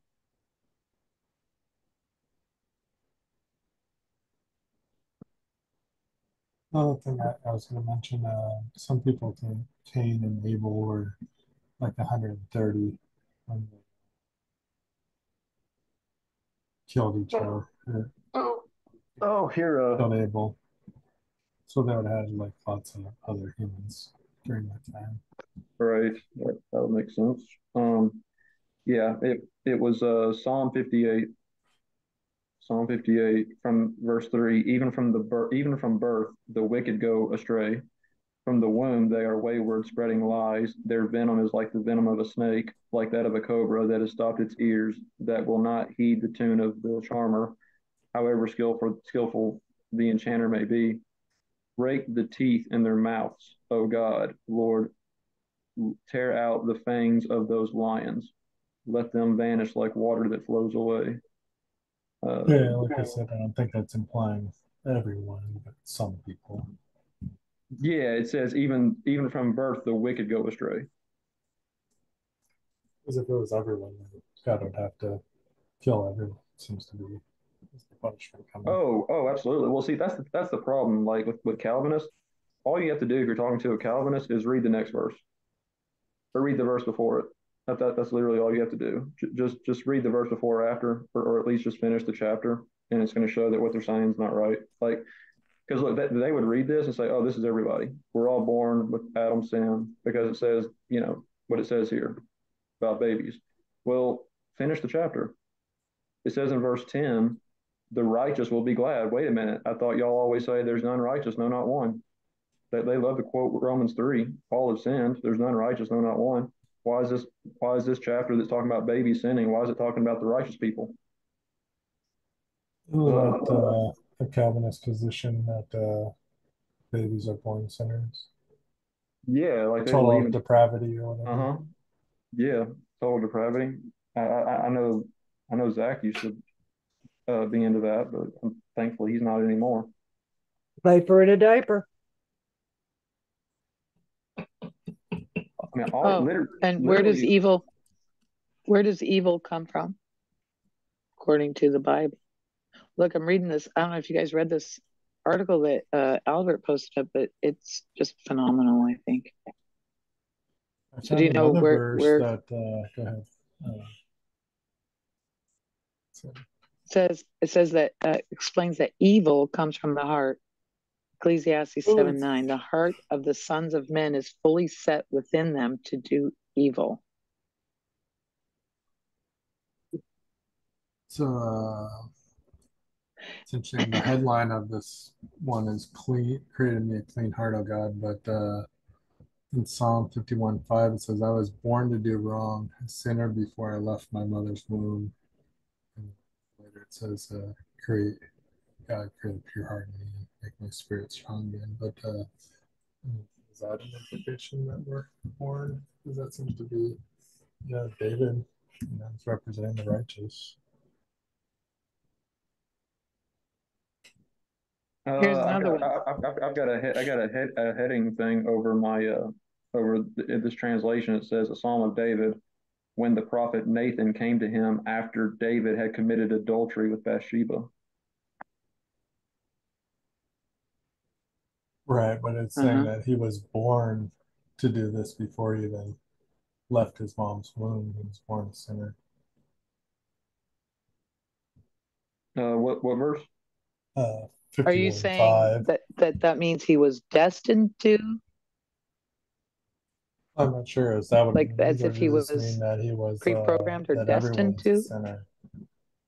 Oh, right, like because David's saying this that about everyone's him. born into sin? Yeah, because David's saying this about himself. Some people think that this means all people.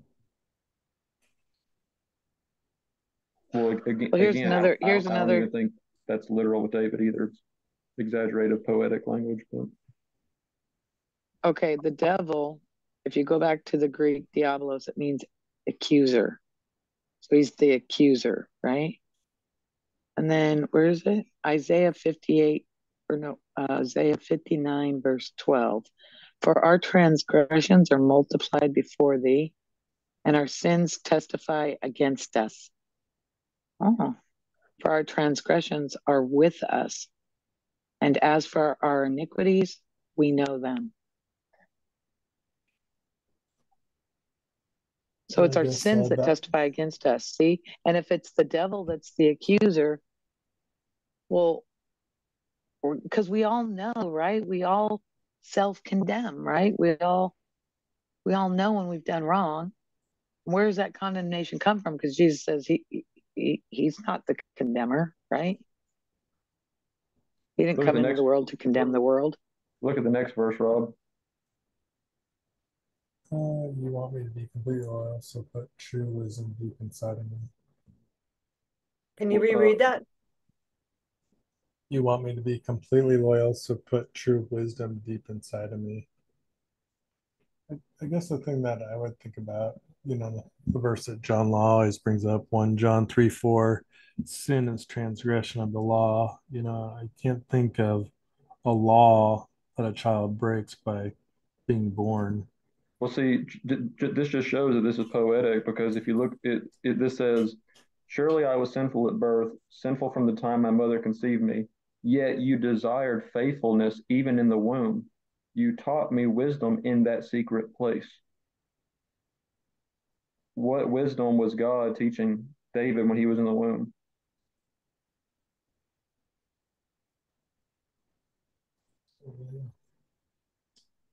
We may never know. That sounds very, very deep. That's on another level. I mean, if we're going to say that the first part A about him being secret sent in the place? womb, then yeah, like when you're in the womb. Yeah, it's just saying That's a secret place? Yeah, except for you're knitted. they didn't have technology and stuff back then like what we have. There wasn't no, let's go see if it's a boy or a girl, like we can do today. No, You you had still to pick can't up two see what it's rods. thinking. And what was that, Lori? You still can't see what it's thinking, no matter how that's Mhm. still between you and the Lord. Right?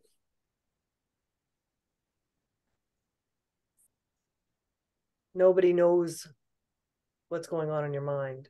Oh yeah, that's true at any age. Yeah. First Corinthians 2 tells us that nobody knows the thoughts of man except the spirit within man. Although some people don't believe man has a spirit, but that's another topic for another day. I mean, if, just thinking about abortion or whatever, if a baby was, sinful by nature, then they would never have the chance to hear God. So then all babies will be damned to hell. So that just makes absolutely no sense. Yeah, and I'm still waiting for somebody to explain to me. Okay, let's think about this. What sins they do, what sins they're committing. Well, a child, well, how does that go when a child is left unto himself? How does it go? It's a road for destruction. The devil's. Yeah. So if we don't raise up in the child in the way he should go, idle hands are devil's plaything. So we are, in a sense, God to our children. Now, whatever kind of God that is. So, and then they grow up. Well, maybe that's what Adam and Eve did, why they raised Cain. And that's how they view God, as to how they were raised, in my opinion. Like if you had a terrible father. That makes sense. That's how you view God. Evil begets evil. So are they held accountable? I don't know. I've seen some pretty snot-nosed brats in my day. But I think the parent is held accountable. I would think. Yeah, at least until 20 in the Old Testament. So that's just what I think. We're held accountable. Think about this. Because we all look back as parents and we wish, we all have 20/20 vision when we look back. I look back on, I think, man, I wish I'd have done this, or if I'd only done that. If somebody had raised me to actually think, to be a critical thinker, then maybe life would have been different. You know what I mean?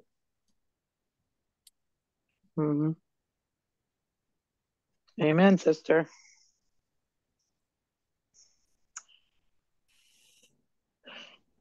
And think about when Jesus. Go ahead.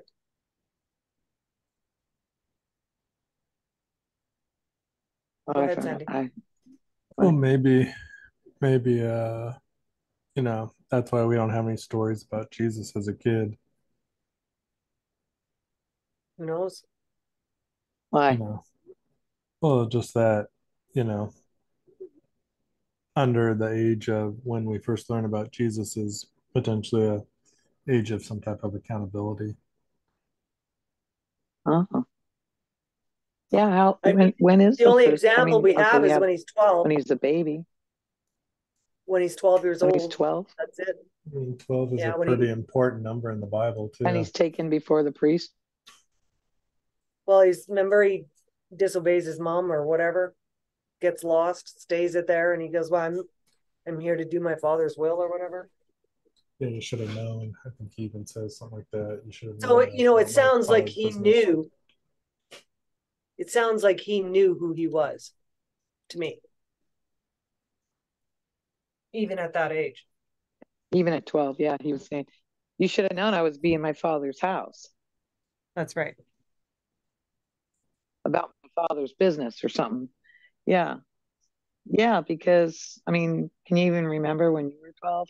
I think I was 11 or 12 when I had I think it was probably the Mormons, because we had the Mormon church in Bellevue. They came knocking on the door, kind of like the Jehovah Witnesses do. And since my parents weren't home, they wouldn't come in, which is honorable. But so they asked when my parents would be home, and I told them, and they came back.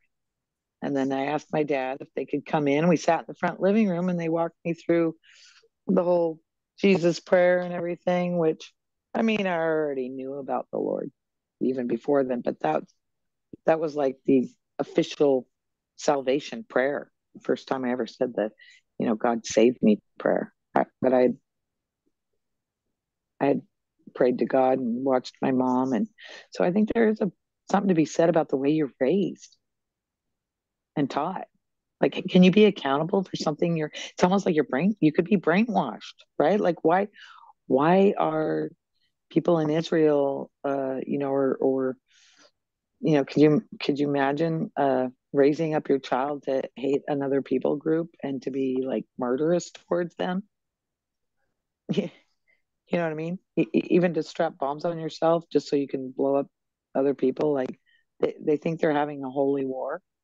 I think they're fighting for God doing this. But Well, what it's if you're also kind of raised weird that way?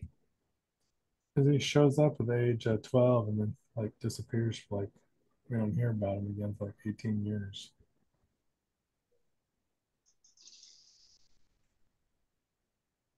Maybe that's because there was nothing about that specific time period that we need to know about how he accomplished God's plan of redemption and how information about him that we need to know so that we can be saved. All that stuff we learned during his ministry. Well, I was just thinking, Right. Because it's his ministry kids. and it's I was just thinking, okay, parents, I got to take my kid to Sunday school and all this stuff, but it doesn't seem like we see Jesus getting into the church until the age of 12 potentially. And then what age is a priest? The age of 30. So it seems like maybe we shouldn't be such a rush to pressure our kids, but and teach them when they're old enough to understand the Bible. But if they're not taught when they're young, Well, I'm saying 12 is young. is there anything in the Old Testament in the law about when a child should be going to synagogue? Well, they're supposed to be circumcised on the there's a eighth day. whole lot. Yeah, 8th day circumcision, but there's a whole lot about the number 20 in the Old Testament. 20 is when they were held accountable.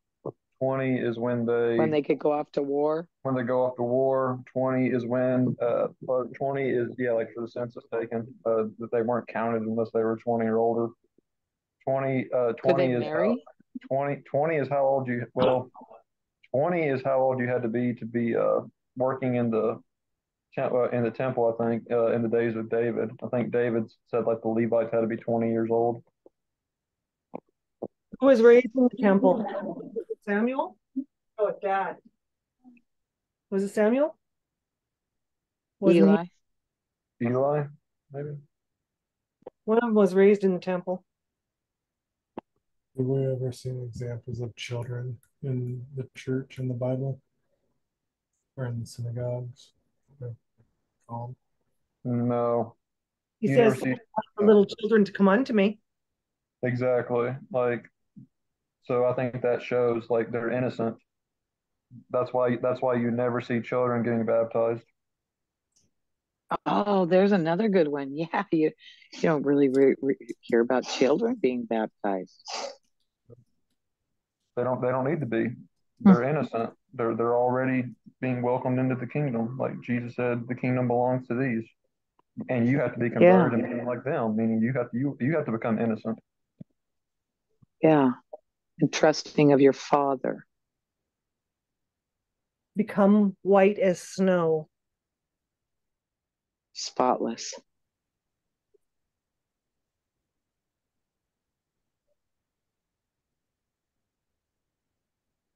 It's kind of hard to grasp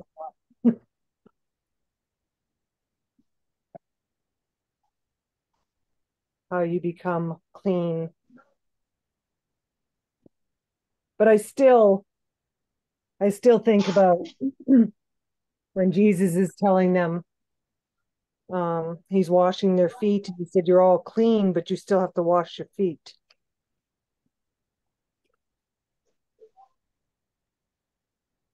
What does that mean? What verse is that where he said you still have to wash your feet? Remember when he's washing the disciples' feet? And he said, "You guys are clean, Yeah. but you still have to wash your feet." Well, I'm trying to see where he says you still have to wash your feet. Yeah. And I know it's John 13.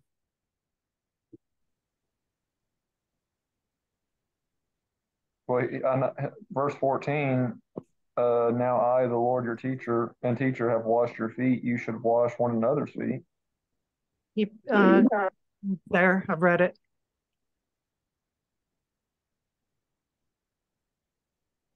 Is there somewhere else in there that the disciples get their feet washed? Another. Let's see. After that, he poured water into a basin and began to wash his disciples' feet, drying them with the towel that was wrapped around him. He came to Simon Peter, said to him, Lord, are you going to wash my feet? Jesus replied, you do not realize now what I am doing, but later you will understand. No, no, said Peter, you shall never wash my feet. Jesus answered, unless I wash you, you have no part with me. Then Lord, Simon Peter replied, not just my feet, but my hands and head as well. Jesus answered, those who have had a bath need to only wash their feet. Their whole body is clean, and you are clean, though not every one of you. When he finished washing their feet, he put his clothes on his clothes and returned to his place. You should wash one another's feet. Yeah. Confess one to another. I always just think of that. You know, how people always just think, once saved, always saved. I still think you have to go to the Lord when you. That's like saying once cleaned, always clean. No. Well, Is that what you're saying? You have to continue washing? well, The word is what washes you. So yeah, it makes sense. Like, how can you, I mean, if you really love somebody, do you love them and go on and never think about them or spend time with them again when you could? I don't know Like, if it's saying that so much. Sometimes I think that um believers get themselves into a pickle, whatever you want to call it, and they never go before the Lord again. There's not that. I think sin, whether you're saved or not. Now, if you turn around and you've been walking with the Lord for 15 years, great faithfully, and you fall into sin, because it happens all the time. We all think we're safe, but you still have to come back and correct that relationship. That's my opinion. I know there's lots out there that believe that you don't ever have to go before the Lord again. I don't believe that. I'm not saying you're not saved, but I don't think you can have a relationship with somebody unless you correct that relationship, even a human relationship. I think sin still has the ability to disconnect you and the Lord. It is possible.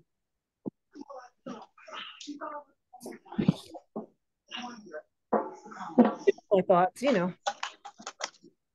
if I've done something wrong, I know that I have to go before him and talk to him about it.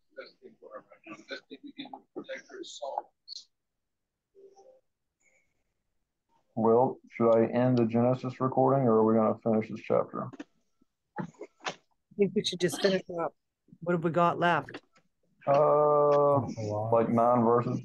Oh, really? Oh, maybe we should be done. It's a long one. Well, it's actually short, but we can get long. There might not really be that much there here, really. What's that, Rob?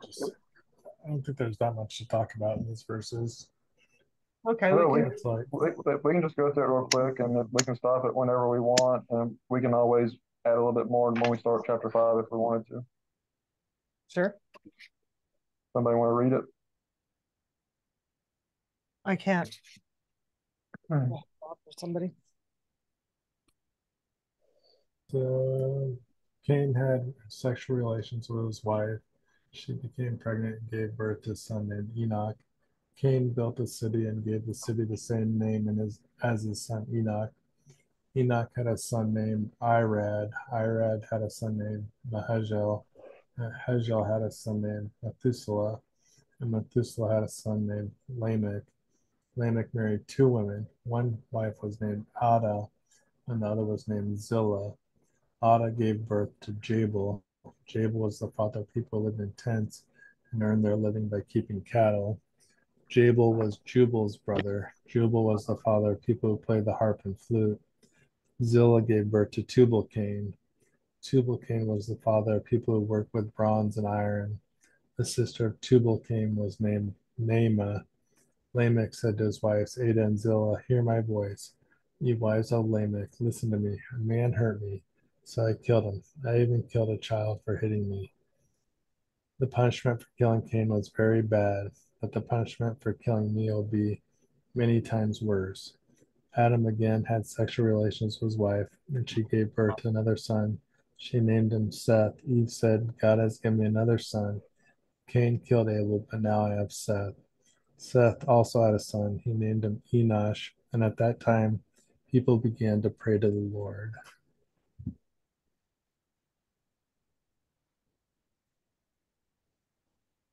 I have no idea why they began to pray then. I mean, Different translations say began to call on the name of the Lord. Other translations say people began preaching in the name of Jehovah. Young's literal translation, preaching in the name of Jehovah. let's see that.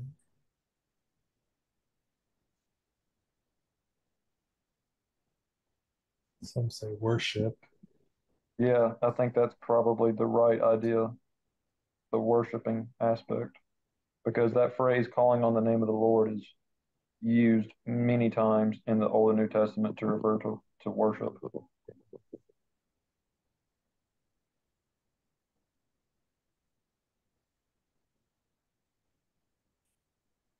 Why did Lamech get to marry 2 women?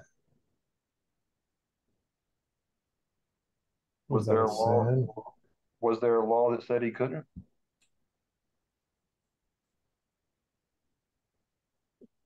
There wasn't a law that said they couldn't kill either. That's true. But do we think that?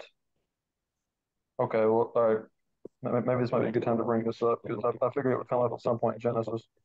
Romans 2 talks about the moral law, like the law of conscience that God places on the Gentiles' hearts, right? Like even the people who did not have the law were a law unto themselves, right?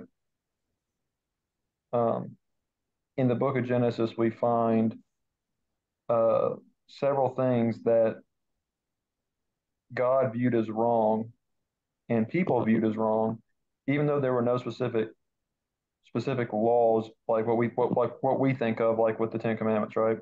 like murder was obviously wrong.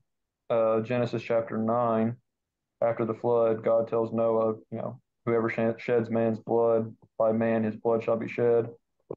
Uh, Laban or Jacob said to Laban, because Laban thought Jacob stole his idols. Really, it was Rachel who did it, but Jacob didn't know that. And he said, whoever you find of all my people, whoever you find with your idols shall die, because they viewed stealing as wrong. Homosexuality would be wrong. Was that Genesis 19? Lot said, "Here's my daughters. Like, don't take these men." They were trying to be with the men. And obviously, the sin was so great that God destroyed the city. So murder, homosexuality, stealing, adultery. Remember what the plagues and things God sent upon Abimelech and Pharaoh and those people, because Abraham and Isaac, they didn't tell the truth about their wives. They said that Abraham said Sarah is my sister and Isaac said Rebecca is my sister, but really it was their wives. And God sent plagues and things on Pharaoh and on Abimelech until they returned the wife, because adultery was wrong. So murder, adultery, stealing, homosexuality, all those things are shown to be wrong in Genesis even before you get to the law. But I don't know if we can say polygyny is the same, because when you get into the law, there are actually laws and requirements surrounding specific requirements for what men should do if they have more than one wife. I don't even know why those would be in there. If why wouldn't there just be a command that says don't do it? Like, instead of giving, like, hey, if you do it, this is what you're supposed to do about it. Like, here's your restrictions and here's your requirements if you go that route.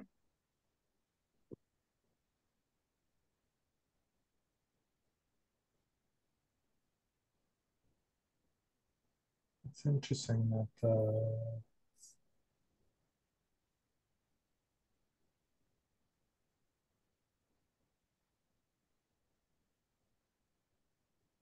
so let's see, Lamech is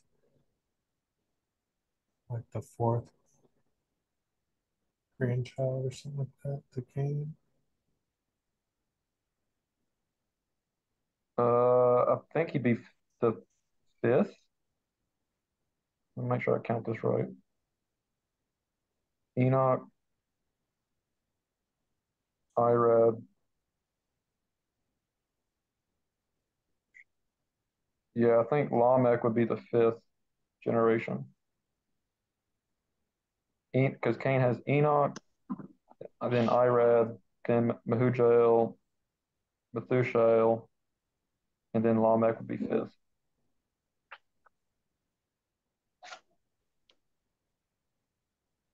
It's interesting that he does it, after Enoch, and then he's a descendant of Cain. I wonder if that has anything to do with it.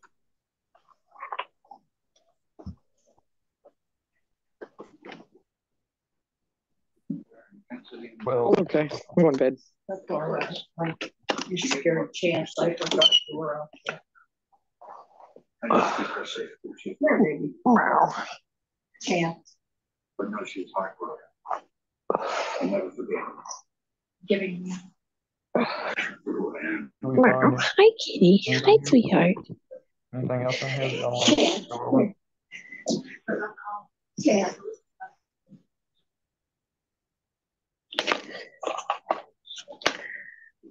It's okay. I will go just to think it's bed. interesting that you have the two wives thing, then you have the tools, bronze and iron. Good night. You too. If you read Enoch, some of those things happen. What'd you say? What'd you say?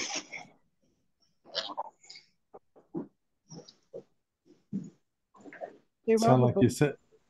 What's that? Did you say? I couldn't hear you. Oh, I was saying that it's interesting that Lamech married two women, and then Tubal and Cain, or Tubal Cain, made tools of bronze and iron, and this all happened after Enoch. And if you read the book of Enoch, this is about the time when maybe the angels taught these things. Oh, yeah.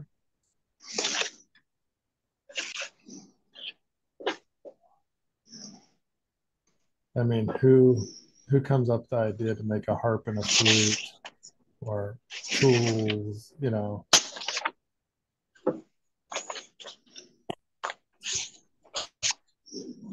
I mean, how would they figure out, like, okay, I got to dig in the ground, find some bronze, find some iron, and then shape a tool? It just seems a little unusual. Yeah.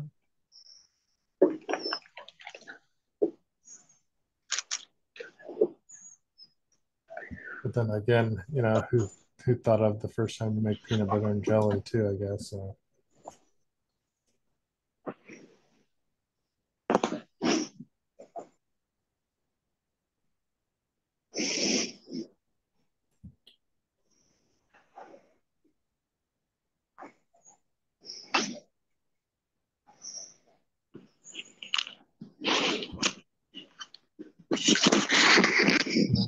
I wonder why he thought,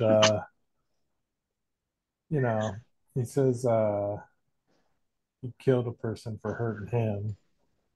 You know, kind of weird that he killed someone that, you know, must have been hurt pretty bad, I guess. But and then he says, okay, if someone hurt Cain, he'd have been paid 7 times. But if they kill me, they'll be hurt 77 times. But it doesn't seem like that came from God. Seems like he just made that up.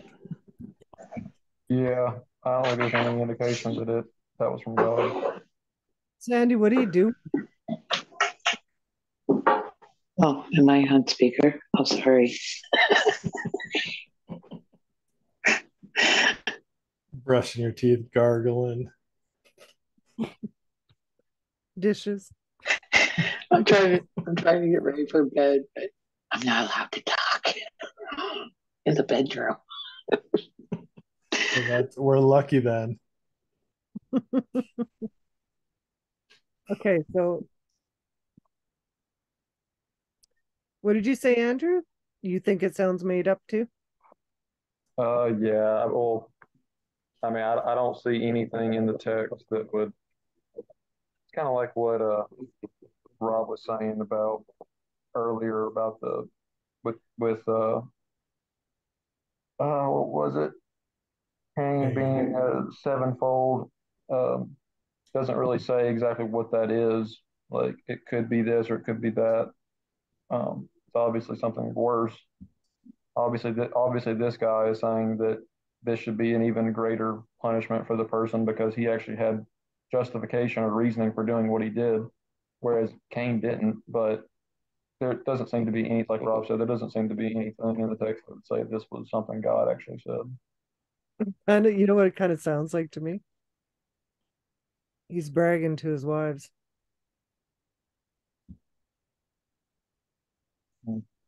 Like his I little mean, that's kind of, to me, it's kind of weird because, like, okay, if someone wounds you, I mean, what right does that give you to kill them?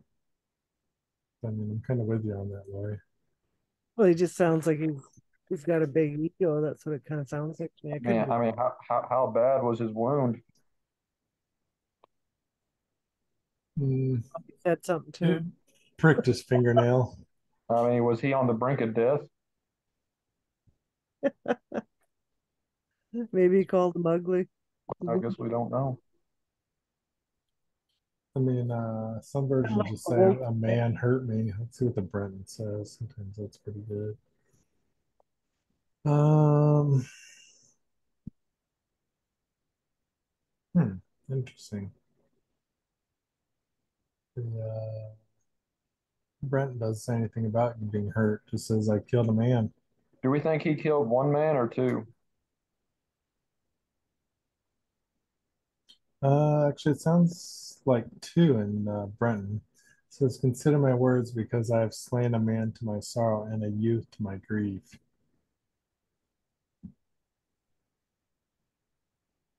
And Yeah, doesn't say I anything in don't. the Brenton about him being hurt. This one, the Amplified says, "For I have killed a man in brackets, merely for wounding me, and a boy only for striking or bruising me.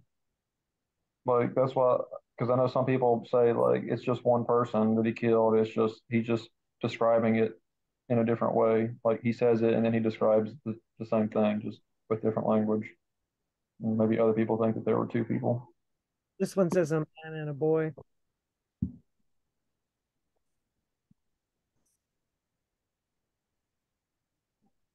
Wonder how many kids Eve had. I think. Let me go. Well, I won't go look it up. If I remember correctly, I thought Josephus said in his like 800-page book on the antiquity of the Jews or whatever it is. I thought he said something about tradition said it was like 30 something kids, but that may be off.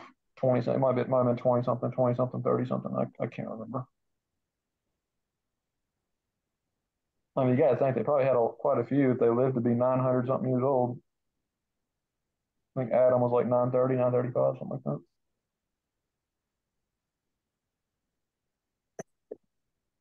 Hmm. So when was It's the kind last of one? When did they start getting down to 100 years old? Who was the first one?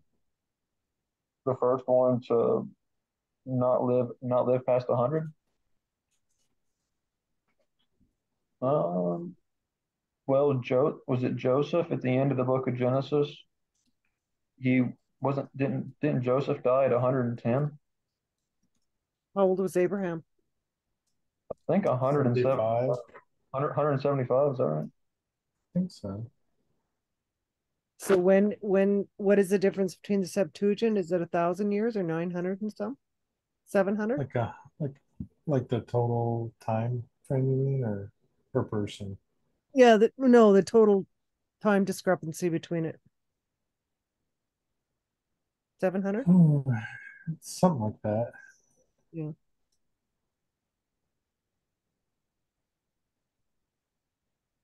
Hmm. I wonder what the truth is. Well, the good thing is stuff like that doesn't have anything to do with whether a person's saved or not, right? No. Kind of like how some translations say like the children of Egypt or the days that they were in Egypt or until they came out was 430 years when they were in Egypt, and other translations or other sources will say from the time they were in Egypt and the land of Canaan, it was 430 years. Um, Same with Goliath.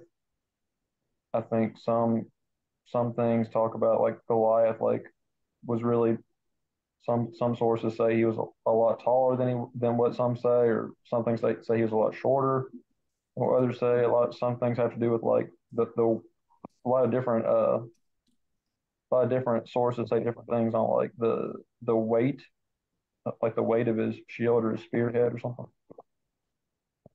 things like that. But again, that stuff, doesn't really matter at the end of the day on.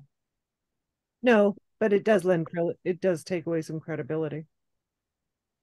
Right? Yeah, I mean, and learning stuff like that can definitely help you understand things better.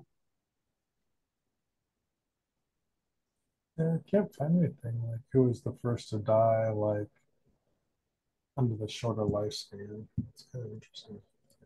I think Genesis 50 say, I'll look it up. I think it says Joseph was 110. Make sure that's right.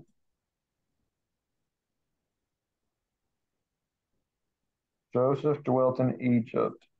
He and the house of his father Joseph lived 110 years. Okay, so I know a lot of people say that 120 mentioned about Noah. Do you guys think that's the shortening of the lives there, or do you think that was 120 years from the time it was spoken until the flood? Do we want to get into that here, or do we want to leave the YouTube viewers hanging until we get to Genesis 6? to discuss that? We are the YouTube viewers. Oh, hey, you don't know a million. Hey, old predators say the world goes on forever. You don't know who's going to be listening to this a million years from now. Albert's channel, 10 billion views later. Oh yeah, it could happen. #1 channel. Well, if we in the live forever Code and we name keep listening. Year 3053.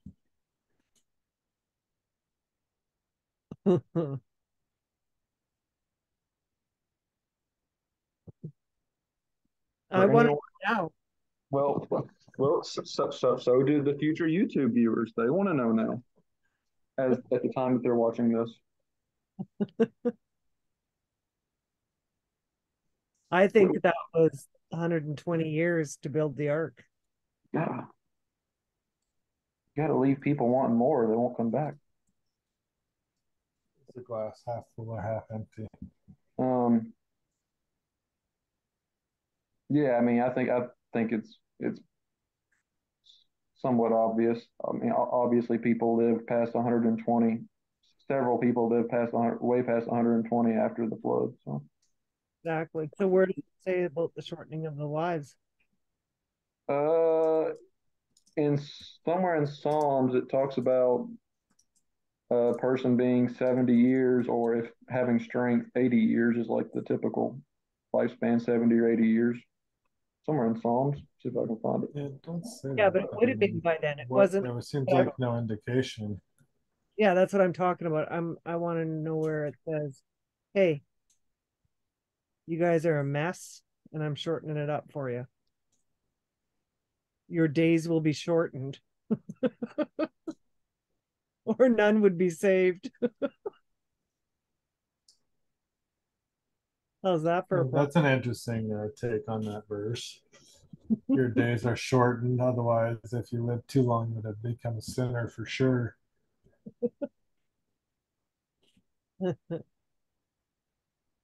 Yeah. I'm gonna try and talk my pastor into coming on. That'd be good. You say he's a partial preterist? Yeah, he said he's wrestling with 1 Corinthians 15. The resurrection. You know, I found some interesting things in there recently in the Greek. Um, again, even more interesting things.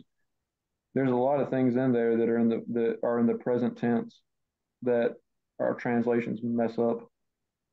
There's some stuff about there is a verse or two in there about the resurrection using a future tense verb, but a lot of stuff in 1 Corinthians 15 talking about the resurrection is actually spoken in the present tense, not future tense, which I thought was really interesting because of my new view about the first fruits already being raised into heaven when they died from 30 to 70.